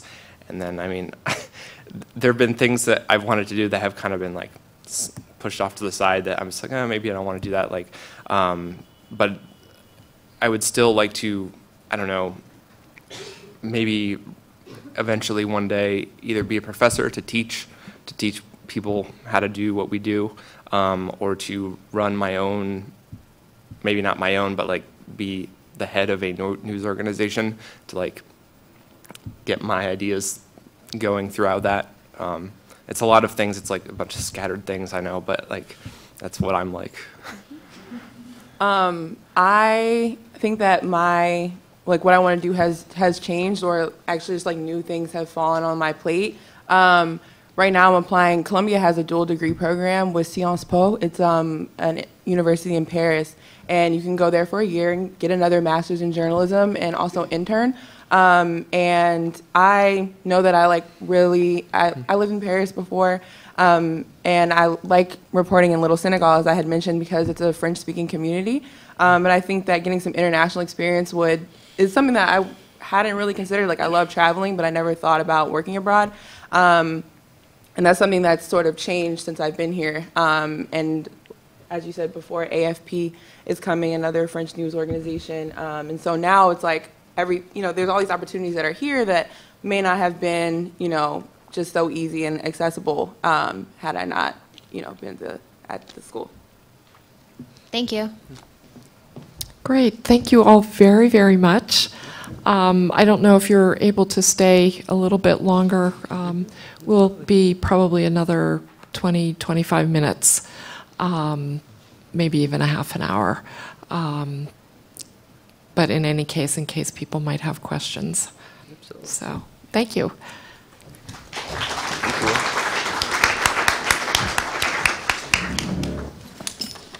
And next, I'd like to introduce Gina Boubian.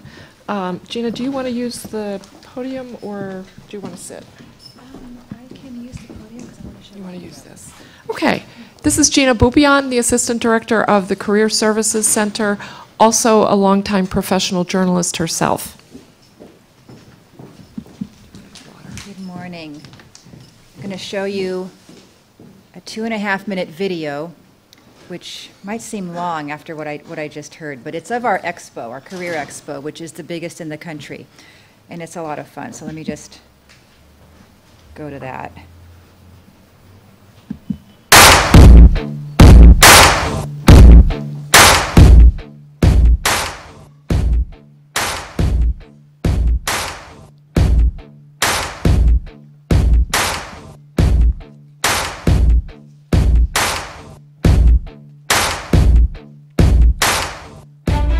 I knew it was going to be a big event, but I think once the doors open and you get past the name tags, it was a lot bigger of a production than I thought it'd be. Good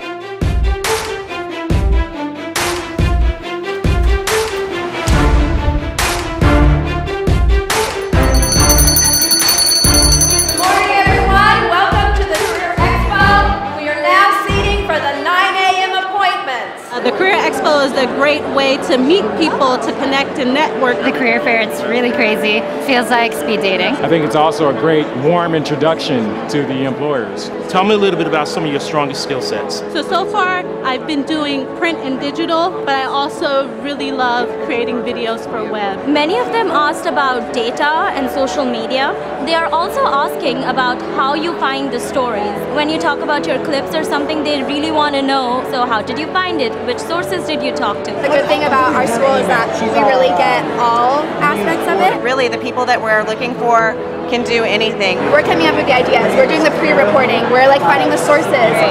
We're shooting. We're editing. We've traveled a long way to get here, but it's been worth it because we've found at least 3 or 4 people I think I would be willing to hire. ESPN's here every year just because the candidates are so impressive. Like I said, I feel like everyone that I sit down with, I'm blown away. What a great fit a lot of Columbia people have been at ESPN is what keeps us coming back. I've been going strong since 9 o'clock this morning. I had about 8 or 9 interviews. I interviewed at places like Bloomberg TV, Yahoo News, CNN Money. Everyone here was just so welcoming and friendly and wanting to talk to us and find out more about us as students and what our skill sets are so they can figure out a good match. I've done about 12 or 13 interviews. I'm exhausted, but I couldn't be happier about the doors that I opened today. Pleasure meeting you. I'll be in touch.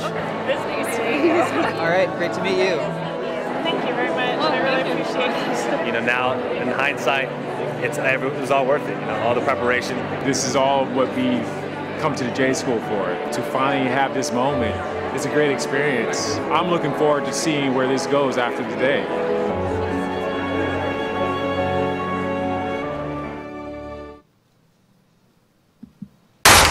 Oops. Okay. To the student who asked about having to be up on the news, just so you know, employers ask you. Oh, sorry, okay. Employers will ask you in interviews, what would you lead the newscast with? Give me 5 story ideas. So you really do have to immerse yourself. If you're not a news junkie, then you know, there are other schools, you know, that are more focused on writing as opposed to reporting. So I'm the Associate Director of Career Services, and I am part of a small but tenacious team at Columbia that you would be working closely with if should you attend Columbia.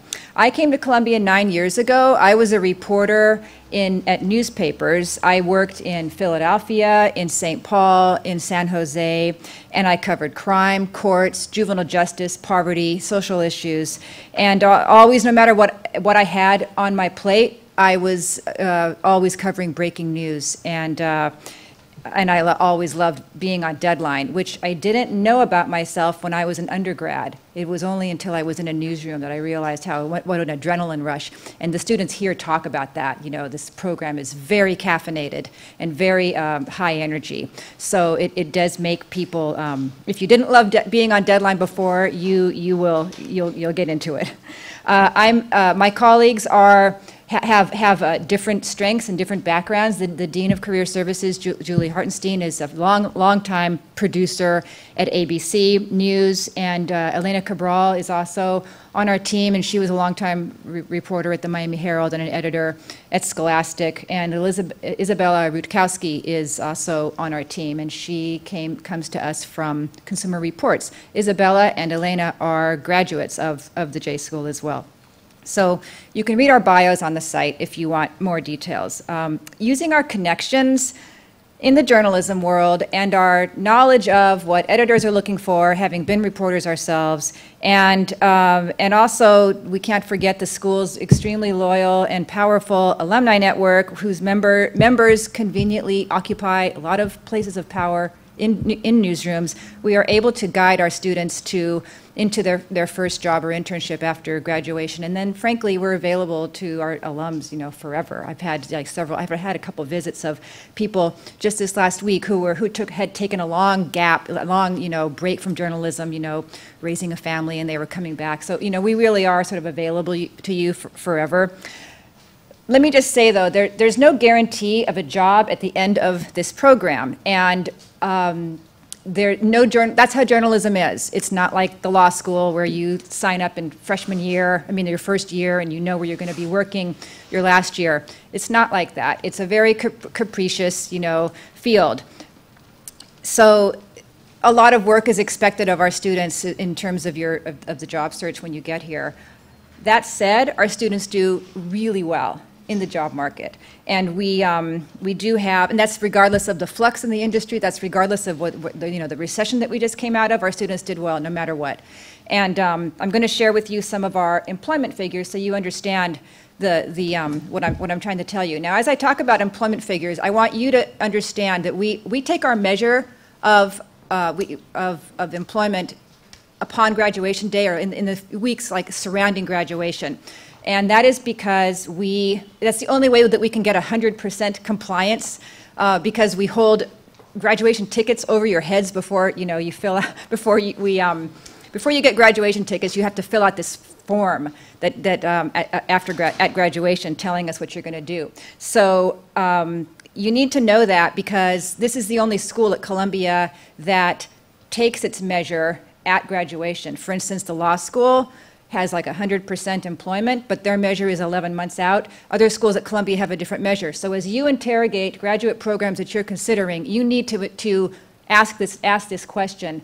You say you have this percentage, as of when? It's a really important question. Okay. So at the end of the school year, nearly 74% of the class had post-graduation plans lined up. People are adults at this program. So what I mean is they went into internships, jobs, part-time jobs, they went back to school for another degree, they took a contract position, or they were really committed to being a freelancer and they had assignments lined up. And it's many categories, and this is because we're dealing with, you know, a grown-up population who can do whatever you want. So within there are within the groups of the school, we've got numbers, the numbers sort of shift up or down. I'm just going to share the general gist. The MAs did slightly better at 77%. The U.S. citizens and green card holders did slightly better too at about 76%. The international students came in a little bit lower at 71%, but other years they've done better. It's all very, I don't know, it sort of just goes up like this, up and down. Our native Spanish speakers were 100% employed, and so on. Then throughout the summer, what happens is we hear from students, because we're in very close contact with people, especially in that 6-month period after graduation. So the numbers climb throughout the summer. So as an example, anecdotally, 2 MAs were hired by Politico's new operation in Europe. That happened in June. One of them was a German national who was a phenomenal reporter. He got the job in the Berlin bureau of Politico, and since he's arrived, he's been covering the migration crisis like every day. The other student was an Italian in the MA politics program who was set up in Brussels to report on healthcare, even though her area of expertise was energy, and so she was really thrilled to get that job. She was an investigative reporter. We had a few students end up in various capacities at the New York Times as researchers or news assistants. We had a digital content producer at the Daily News land a job like in July, or one of the MS students was hired at Anderson Cooper 360. So this happens all throughout the year, and we're continuing to hear from a few people.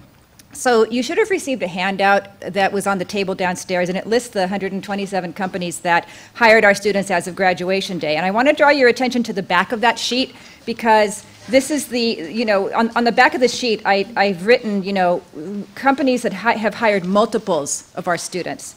So I love this part of this sheet, because it really shows you it's a good measure of the Columbia brand. There are a lot of companies out there who definitely come to Columbia looking for people. They prefer Columbia, and they're looking for, they've come to expect a certain quality of student from Columbia, and that's why they come back over and over again. So they look for your language skills. They know that you've been trained really well. They know that your professors are all phenomenal. They know that you're all the best and the brightest from the best universities in the world. So they come back over and over again. And then meanwhile, there's the factor of the alumni.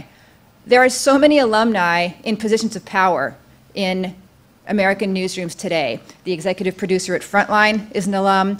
Just 2 weeks ago, I had a question for the internship coordinator at the Atlanta Journal-Constitution. I said, hey, we're going to have a few students applying.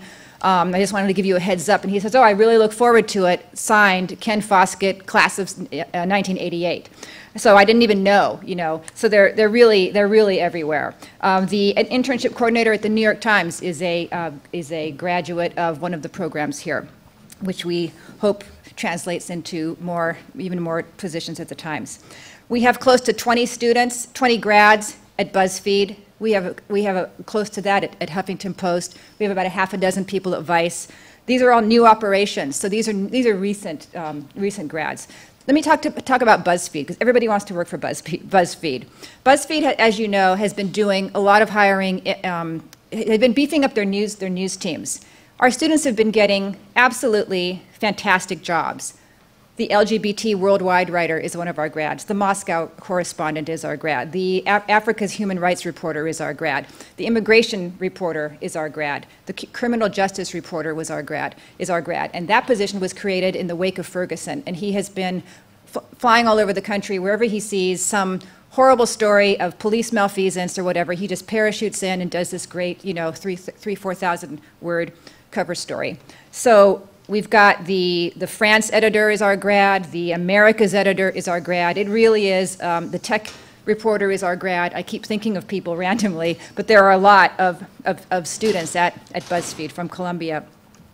So companies do like our students and do come here and hire them throughout the year. So there are several waves of hiring that happen in the cycle of the school. This is going to be true for any school. In the beginning of the year, the first semester, people apply for the fall internship deadlines for summer, the next following summer. The reason why people with lots of experience will get in on the internship bandwagon in the fall is because that's your big chance to get hired at New York Times, the Wall Street Journal, the Boston Globe, the Washington Post, Reuters, and so on. All the big companies have big print and wire services have their deadlines in the fall, and that is why even the MA students will jump in on that. You know, the New York Times hired one of our MAs into an internship in the summer. He had previously been the tech editor at Huffington Post. So it's a very high bar that is set here. If you're coming straight from undergrad without having done a professional internship, you are likely not going to be the one to get to the New York Times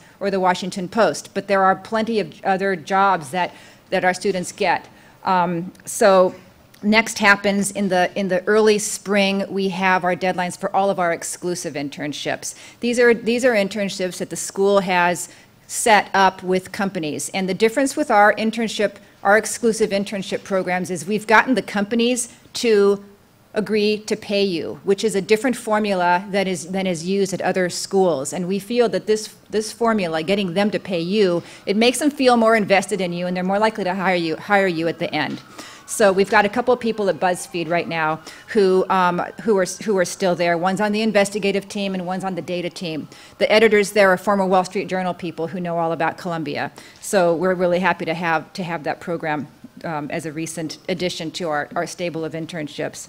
Next thing that happens is the expo, which is huge. I mean, you've all heard about it. I'm sure you saw it in the brochures. It has just turned into this enormous see and be seen kind of event where employers just flock to this thing because they want to be in the room. It's, you know, we will have the legacy media and the startups and everything in between.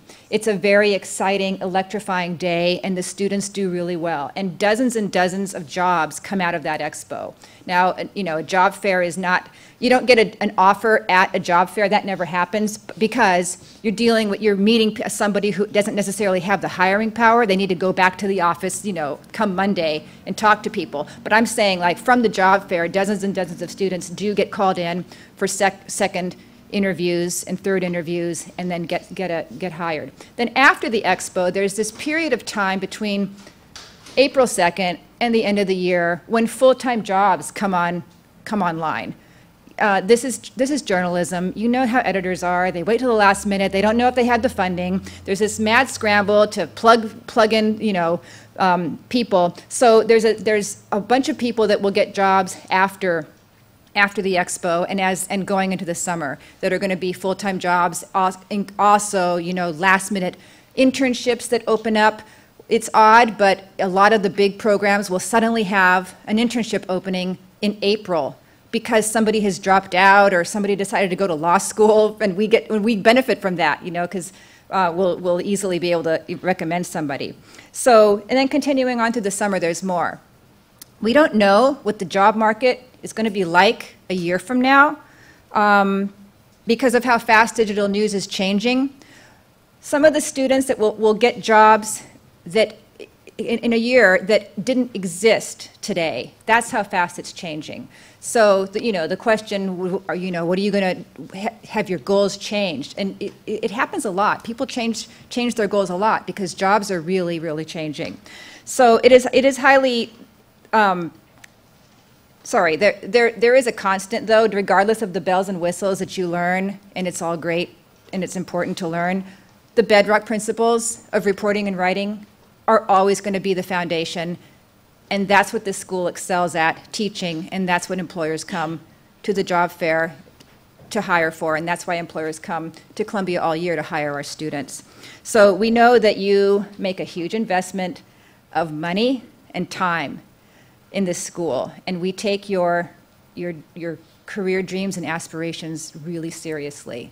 So if you come here, you will get a lot of guidance from us, not just while you're here, but you know, after you leave. So I wanted to just tell you that, and if you have any questions, I can answer questions. What? Journalists?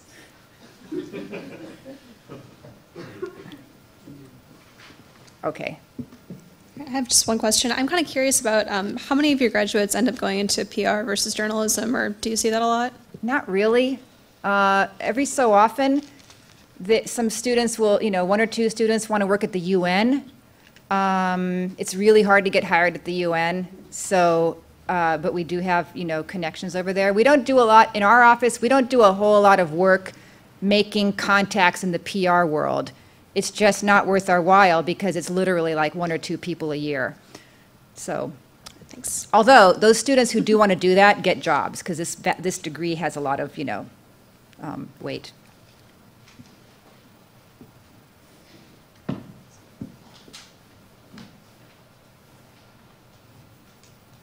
How about salaries? You want to know about salaries?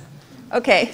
Do you see students going into journalism startups? Sorry? Do you see students going into journalism startups? Yes. There's a few every year who try that.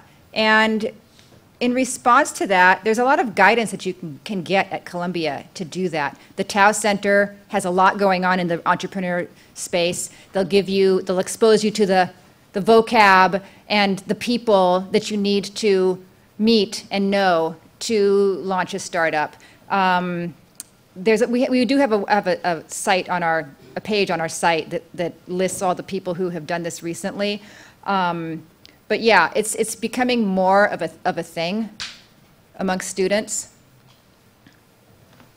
I don't know if you know, Columbia is one of the centers of gravity for media entrepreneurship in the city of New York, and there's something called the New York City Media Lab downtown, which is a collaboration of NYU and Columbia, and this is where people go to sort of bounce their ideas off of successful media entrepreneurs. So it's something that you can take advantage of starting now. Generally, what percentage of international students are able to find long-term employment in the U.S., and what sort of challenges do they face doing that? I don't know the exact numbers. I do know that it's really hard to get someone to sponsor you. Our students all get an OPT, a one-year green card, basically, that allows you to work. The trouble with being an international student here at Columbia is that there are very few news companies that will decide to keep you, sponsor you long term, unless you come with extremely valuable skills like your languages that they need, or digital like data skills. So that's going to be the most likely scenario, is that you go back. When our students go back, they get really good jobs. So that's something to look at when you look at the list of where people have been. You know what else? Go on LinkedIn and search Columbia Journalism School grads in whatever country that you're from, and you'll see that you'll just get a sense of where people are landing. Thank you. Hi. I was wondering if you could speak specifically to the job prospects for investigative reporting and whether that's a growing field or it really is. It's in high demand now. The Stabile students do really well in the job market, and it's not because you're going to be hired doing investigative after school. It's really not a reasonable expectation for the new kid in the newsroom to be the investigative reporter, but the skill set that you learn as an investigative reporter, the document digging and the data mining that you're taught how to do, and the interrogating that you're taught how to do, is very valuable to employers, and they like the stories that you work on while you're here, and they do like to hire the Stabiles. Thank you. Now, if you don't get into the Stabile program, there are other investigative classes that are also really powerful at the school. So, just wanted to say that. Hi, I was wondering how competitive are the fellowships? They're very competitive. We had, for instance, Fusion. 75 people applied. BuzzFeed, same thing. There were about maybe 50 slots altogether. So, some of them are not as competitive as others. Just depends. Okay. But I mean, the front line was really competitive too. That had all the investigative students applied for that. And, yeah. I'm not sure if you have any data on this, but as far as students doing the part-time program who already have a job, after they complete their degree, are they getting raises? Are they getting promotions? Yes, they are. Okay. I don't have the exact figures. I do know that the part-time students do just as well, if not better, in the job market because they've had time to maybe intern, during their year.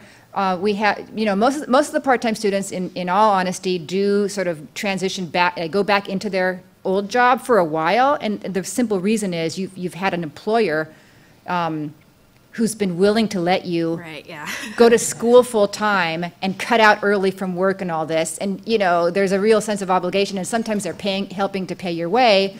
So many of the part-time students have to go back out of obligation or illegal obligation or moral obligation, but then once they go back, we frequently hear about they finally got the promotion that they were looking for, they were made editor of a section or whatever, or they transitioned completely into something else. We had a part-timer who was in PR who took the investigative health reporting class in the spring. She was not a stabile, and she wanted to be an on-air reporter, and I think it was June that she got an internship at CNN in Atlanta. And you're thinking, oh my gosh, an internship. It was a low-paid internship too. She took it, and then at the end of that summer, she got a full-time on-air reporting job at a station in North Carolina. So for her, it was like a home run. I mean, she would not have gotten that job if she hadn't taken that really low-paid internship at CNN. So I do want to talk about salaries, because I know that this is a concern for you and for your generation, and it should be. Most students, like the most likely outcome out of J school is going to be an internship. That is what happens after J school, and it's going to be the case wherever you apply. That said, some internships are much better paid than others, and they're all finite, right? So, the thing to do is like look at the long term. Our students are going into internships that pay, for instance, CNN's, like, it's low. It's like not even $10 an hour. But if you make it through, then you're going to get something at the end. Our students, one job always leads to another has been our experience looking at our grads. So if that first job might be an internship, you shouldn't use this as like as the measure of whether it's worth it to come to J school. If you've committed to be a journalist, the internship is it's a job tryout for most editors, and they need to see you. So our students are viewed really positively in internships because they know you're not going back to school in the fall. They know you're available. You're older. You're more experienced. Our students do really well getting that full-time job after the internship is over, or transitioning into another company. Starting jobs, those who got starting jobs, we're looking at anywhere from 35 to 45,000. Upwards of people with a lot of experience, like it's been over 100K for a select few. People going into business journalism seem to command a bit of a premium. 55, 65, if you've had some experience beforehand. A few students were, offered around 70 with not a ton of experience, but very specific, digital skills that were in demand. So it is a huge range. So just be aware that, people get terrified when they hear, oh, you're going to get an internship. But internships are really good because that's your big chance to be hired, at the Wall Street Journal, and they pay like $750 or $800 a week.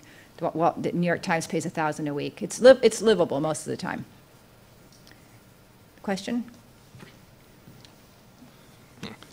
Are there graduates of the journalism school who don't ultimately go into a career of journalism but feel their education informs their work? Yes. I'm thinking of, are you a PhD student by any chance? Because those students do all kinds of non-newsroom jobs. I guess I met a student recently in the MA Arts and Culture program who really wants to teach. He's been a reporter for like a couple decades, and he just wants to He really wants to teach, and he's already kind of has something lined up at in the Midwest. So that kind of job happens. We've had a student end up at the World Bank. He was an international student from Nepal, and he wanted to work in the NGO world. So he ended up at the first at I can't remember the name of it, but he's now at the World Bank. So it's not the rule. Most people do go into newsroom jobs. Most people get jobs doing reporting as opposed to photography, or we do have a few photographers, but most people, the most likely job responsibility is as a reporter, as a text reporter, regardless of whether you're at a broadcast company or a traditional print company. Does that answer? Yes. Okay. Hi, I was curious about if you're not an international student, but you're interested in an international career, how does that turn out for people who'd like to be in that position? Well, we have a lot of students who want to go abroad, and if you really know that you want to be a foreign correspondent in some way, you need to sort of like embrace business journalism, because that is where, you know, that's the big companies that still have bureaus all over the world are the financial wires, plus the Associated Press. So that's what I would say to you. Now, if you want to be a, you know, swashbuckling foreign correspondent, traipsing through Ebola villages and stuff, that's a different field, and it, you know, that's a freelance work. That's the freelance life, and that's a hard life to lead. But it's very intoxicating to a certain number of students here. So they do. We do send students out into the world. You know, it's our preference that you don't do that without some experience under your belt, because it can be dangerous. But we do have students, particularly in the MA program, who do that, and a certain number of MS students. Our students compete extremely well in some major scholarship competitions. The Overseas Press Club and the Foreign Press Association are two competitions that our students dominate, and you can look at their websites and see what I'm talking about. Thank you. Yep. Hi, yeah, my question actually touches on that. For people who come to Columbia and then they want to do international reporting, what's the rate for, say, you said you talked freelancing, like where would they freelance or get jobs per se out of Columbia? Freelancing is really not very well paid. So we don't encourage it until, you know, the end of the year, when what's left is are the hardcore freelancers who really want to do freelancing. You can always tap, you know, our alumni network and all the employers that come to the expo who have foreign operations. But it is, you know, the range is huge. I mean, I was just talking to a student who worked really hard on a long story, and they only paid her $250, and it was like a high level place. It's just not really like a viable, you know, lifestyle. You know, it's a viable lifestyle if you've been at it for years, and then you decide to cash in on your name and the places where you've worked and become a freelancer. Thank you. Yep. Good afternoon. I'm not sure if you touched on this. Scholarships that are available? What kind of scholarships? For prospective students. Do you mean, is that a financial aid question? Yes. Yes, that's being covered next, right? Yeah. Okay, thank you. Any other questions? Okay, well, good luck in your search, and hopefully we'll see you at Columbia. Thanks.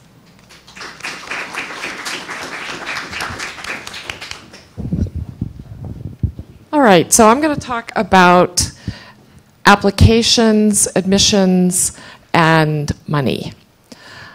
The application process itself, I'll just say right now, the application deadline for the MS, for the MA, and for the PhD, December 15th. The application deadline for the dual degree program with computer science is January 15th. The application deadline for our scholarship application is February 1st. So, what are we looking for in a student? we're looking for qualities that make a good journalist. And to go back to something that Nick Lemon had said about, things that people ask us about, and he had talked about the school being, we don't do grades here at the journalism school, we do pass-fail. So I have to say that nobody has ever asked me what the average grade point average, undergraduate grade point average was of the entering class, ever. Not once in 8 years. And I don't think that they're going to. And we don't keep track of it. So stop worrying about what's on your transcript. That said, we're looking for people with good writing skills. And this is regardless of MS, MA, PhD. We're looking for good writing skills. Also, qualities that we know make a good journalist for the MS and the MA. So things like curiosity, determination, persistence, a love for storytelling, and a passion for journalism. And I say that passion for journalism because it's the only thing we do here. The PhD students do communications, of course, but for the MS and MA students, a passion for journalism. Because that's what you're going to do while you're here. It's the only thing you're going to talk about while you're here, unless you're talking about political affairs or national affairs reporting or that sort of thing. You want to be interested in journalism. We're looking for that because if you don't have those qualities, the journalism school can be a miserable experience. And we're looking for people who are going to come here, be trained as good journalists, go out and get good journalism jobs. We're not looking for people to be miserable.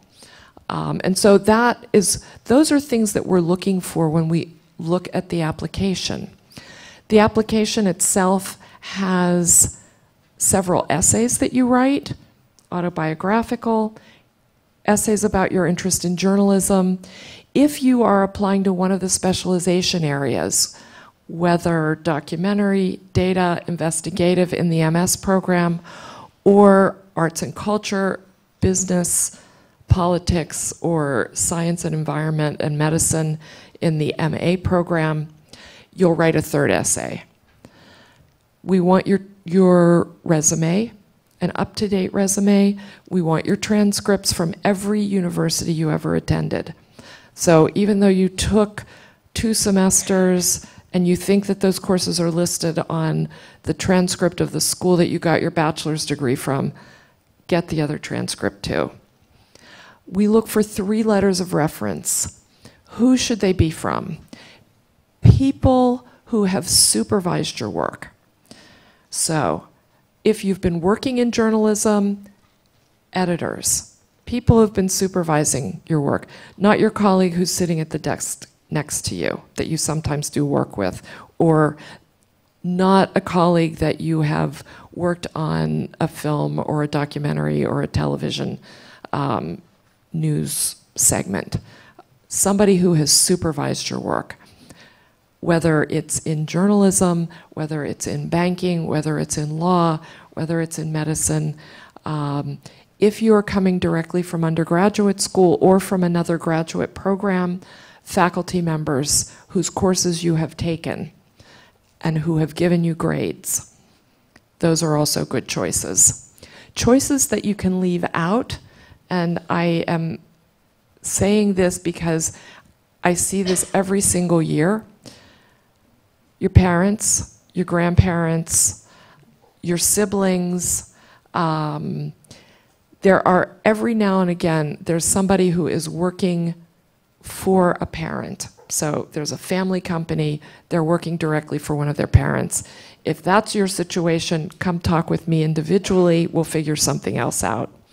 But anyway, you want people who can comment on those qualities that we're interested in and that we're looking for, who can comment about your writing, who can comment about your commitment to journalism. So when you are making those requests of people to write reference letters for you, give them some help. Give them a copy of the journalism essay that you write. Give them a copy of your resume, especially if they were somebody you worked for several years ago, a faculty member who has not had you in class in 3 or 4 years. Remind them of who you are. Faculty members, you can also give them a transcript, depending on what you want to do. So make sure that you give them the help they need to write the very best letter of reference possible for you. We also ask for clips.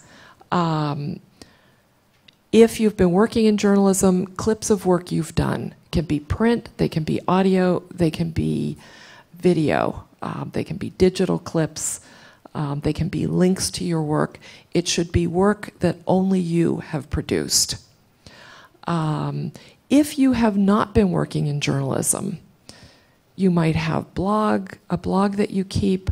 You might have, I had one student 2 years ago who had been a financial analyst. So he had reams of things that he had written, but it was all financial analysis. But he used those. We're looking for examples of how you write, and the application gives you the opportunity to give us several examples. So the essays that you write about yourself, about your interest in journalism, the clips that you provide, and for the people who are applying to the MS program, we also give a 90-minute writing test that's divided into 3 30-minute sections. There are short answer, like 3-sentence answer questions, longer form questions as well, so that we get an idea of what you do when you write carefully, you probably have an editor look at your work, and what happens when you sit down at the keyboard and type something quickly, as you would be doing in the situation that Dean Lemon described, where, you know, an editor sent you out in the morning to the fire, and you had to come back and have that written and ready to go by 6 o'clock. So that's a little bit what the writing test is like. To prepare for it, not a whole lot you can do to prepare for it, except work on your writing, basically. It is based in current events, so pay attention to local, national, international news in your country, in this country. For the international news, keep an eye perhaps on the New York Times, The Economist, organizations that do really good international coverage. There are not going to be gotcha questions, so we're not going to say who are the 9 Supreme Court justices of here in the United States. You can look that up. We have an internet now. There's a test floating around out on the internet that's from 2003. We gave that test up years and years and years ago. It also has a map test on it. Don't worry about that. We're not going to do that to you. This is going to be a writing test, and you shouldn't be intimidated by it. For other tests, no GRE. Don't send it. Don't send us the GRE. If you're paying money to take it, use your money to send it to any other school that you're applying to. We don't use the GRE. We actually prefer not to have it in your application. The GRE scores show they have no bearing on who's going to be a good journalist. There's no correlation. Send it, however, if you are applying to the doctoral program, the dual degree program with computer science, or CEPA, the dual degree program with CEPA. For the business school, if you're applying to the dual degree program with the business school, you need to submit the GMAT. And of course, if you're applying to the law school, the dual degree program at law, you need the LSAT. But if you're applying to the 10-month MS, the part-time MS, or the 9-month MA program, no need for any standardized tests like the GRE, unless you are an international student and English is not your first language. In that case, you need to submit either TOEFL or IELTS scores. The IELTS test is the British Council exam. We do accept both exams. I'm going to stop right there and see if there are any questions about the application or the application process.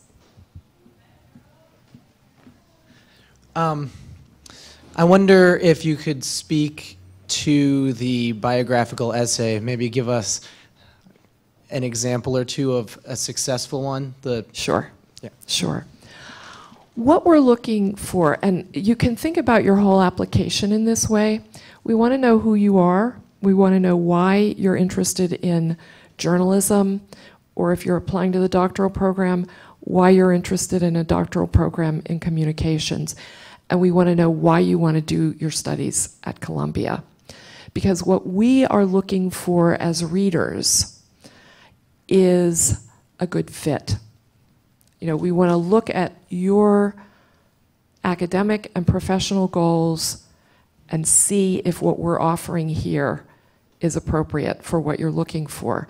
So, to the point of public relations, if there's somebody who's been working in public relations, what we need to understand from that person is why they're making the switch into journalism. Outline that for us. If you are applying to the doctoral program, we want to know what you're looking for. The doctoral program trains people to be university professors and researchers. Our doctoral students also go to work in think tanks, places like McKinsey, things like that. But we want to see the fit between you and the program. So think about your application actually as your chance to tell us your story. We're looking for something that makes sense, that hangs together, and that lets us know who you are and why you want to be here. You don't need to go into great depth about having been anorexic 8 years ago, unless it has some bearing on your application. Unless it has some bearing on your application. We're looking at your ability to tell a story about yourself. So think about it in that way. Other questions? So kind of technical, but with regards to transcripts, so do you want the signed and sealed version of the transcripts at the time of application, or is that after you've been accepted? Great question. Colleges and universities, until very recently, always wanted the signed, sealed transcript. We have recently changed our application system so that when you apply, you upload with the application your essays, your resume, your clips, regardless of the kind of clip it is, whether it's print, audio, film, whatever it is, and you upload your transcripts. What I want to see in the transcripts is every single course that you ever took at university and the marks that you received. So if the course does not have a grade next to it or a mark, you need to get the transcript from the university where you took that other course. If you are admitted, at that point we will ask you for the sealed transcripts and also for final transcripts, because there are many people who come here who at the time of application are still finishing either an undergraduate or perhaps another graduate degree. Next question. Hello. Oh, let me say one other thing, sorry, about the transcripts. People have, because we allow students to upload the transcripts, make sure when you upload your transcript that it is legible. What I have seen a lot of is that people take a photographic image of their transcript and then they scan that in and upload it. Be careful of those. They are very difficult to read. So after you've uploaded things, go back, look at it, make sure that it's legible. Sometimes those photographic images too, if you have a folded piece of paper, and if that paper is not flat, we can't see the courses and the grades around the edges. So be very careful about that. Go ahead. So this is probably a situational question, but for those considering the MS program, if you're unsure of whether to do the full-time or the part-time, and it depends on the situation, like if you're, say for instance, you are currently at a job, but you know that your position is going to be terminated soon, and you know that obviously the part-time program starts earlier, full-time program starts later. What do you suggest regarding that? Is there any way around it? Can you apply for both? Is that a possibility? I thought this was completely crazy when I first came to work here. But you must apply for one or the other. And the reason for that is once the class is admitted and we know who's coming, those reporting sections that people were describing, we try to keep those at 14 students each. And so we are admitting with that in mind. So do I want to get 16 of those sections? Do I want 14 of them? And in part-time or in full-time? I'm aiming for 2, possibly 3, not usually, part-time sections to start in May. So I want somewhere between 28 and 32, 34 students. So you need to make a decision. That said, you need to make a decision at the time of application. We have had students come to us after they've been admitted to say, I really want to be full-time or I really want to be part-time. Please, please, please let me do it. What we do is we put you on a waiting list to see. And if I get 4 part-time students and 4 full-time students who want to switch, or 2 and 2, I switch them. But I've got to have an even flip. So it's possible. The other possibility, since your situation may be fluid, is you start in the part-time program if you've been admitted to part-time. Your job gets eliminated during the summer. You can switch to full-time in the fall. It's not unusual for students to switch at that point for many different reasons, family reasons, work reasons, all sorts of things. And it's also possible that full-time students will switch into part-time after the first semester. So those are all possibilities. Thank you. Hi, I'm wondering if you can talk a little bit about what the admissions committee would be looking specifically for in candidates for the investigator program. I would say the same kinds of qualities that I've described, but we're looking for motivation about what's your interest in investigative. But also those qualities of determination, persistence, curiosity. An interest in data is helpful because investigative journalists do a lot of work with data, with public records.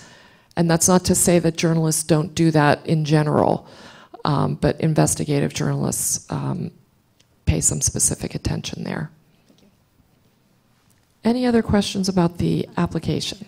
Hi, I was wondering if you're an international student but have gone to university in the US, do you still have to give the TOEFL? If you have attended all 4 years of university in an English language medium, Yeah. you do not have to take it. I had another question. I know you said the grades, you don't really put that much importance on it, like in the GPA, but if your GPA was affected by a course that you took out of interest, as opposed to something you're taking towards your major, do you take that into consideration? Yes. And I should say that we are interested in the grades that you've received. Because when we look at an application, it tells us a lot of things, and a transcript can tell us a lot of things. I can look at a transcript and tell you who had trouble and when, And I can even make guesses about what happened.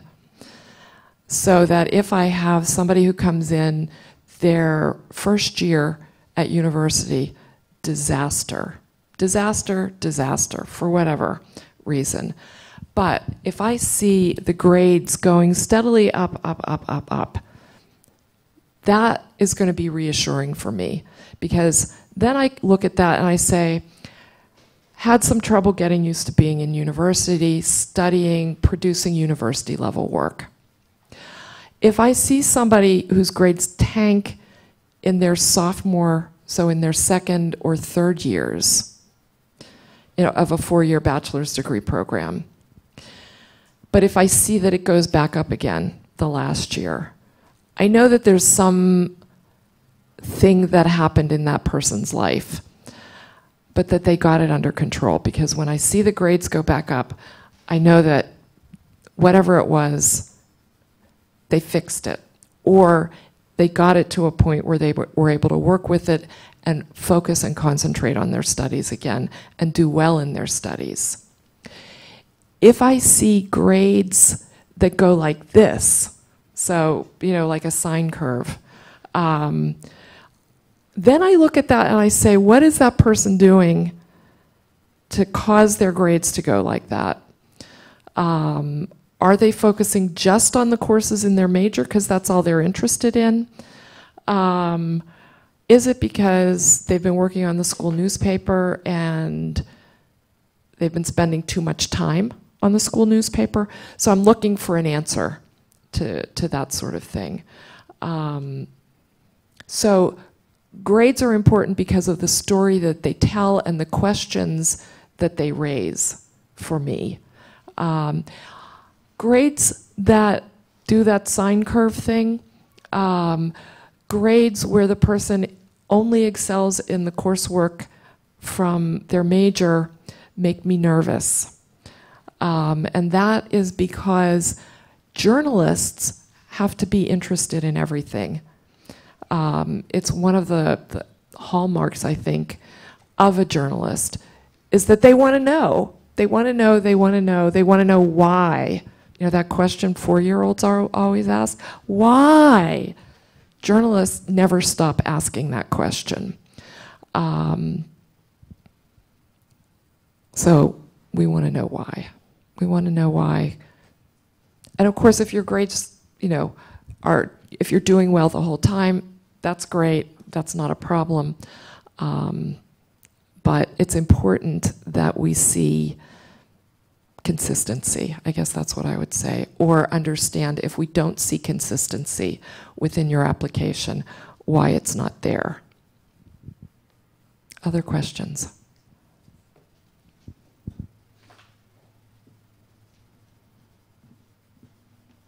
When it comes to the application process, is leadership something that matters to you? For example, being an RA, resident assistant, part of the Dean's Council, and being on the Dean's list for all semesters? Leadership always matters, so any evidence of that is important. It's important that we see it either in your resume, on your transcript, or that if you're writing, if it's pertinent to what you're writing about in one of your essays, then yes. Yeah. What if you graduated from undergrad a few years ago? What kind of things are you looking for in between graduation and our application? We get students who come to us at all points in their lives. So we have people who come directly from undergraduate school. We have people who go out and do other things for a few years, work, whether as a journalist, whatever it is, and then decide to come to journalism school. I also have students who come from other careers, long careers. The age range in the classroom here is normally between 21 and 60. That's not unusual. My oldest student this year is 64, had a long career as a lawyer. And so we're just interested in what you've been doing. And if it's pertinent to your interest in journalism, a little something about that as well. Other questions about the application process? I'm going to talk quickly about money. It's expensive here. You already know that. The best way to deal with that is to start your financial planning right now, even before you file your admissions application.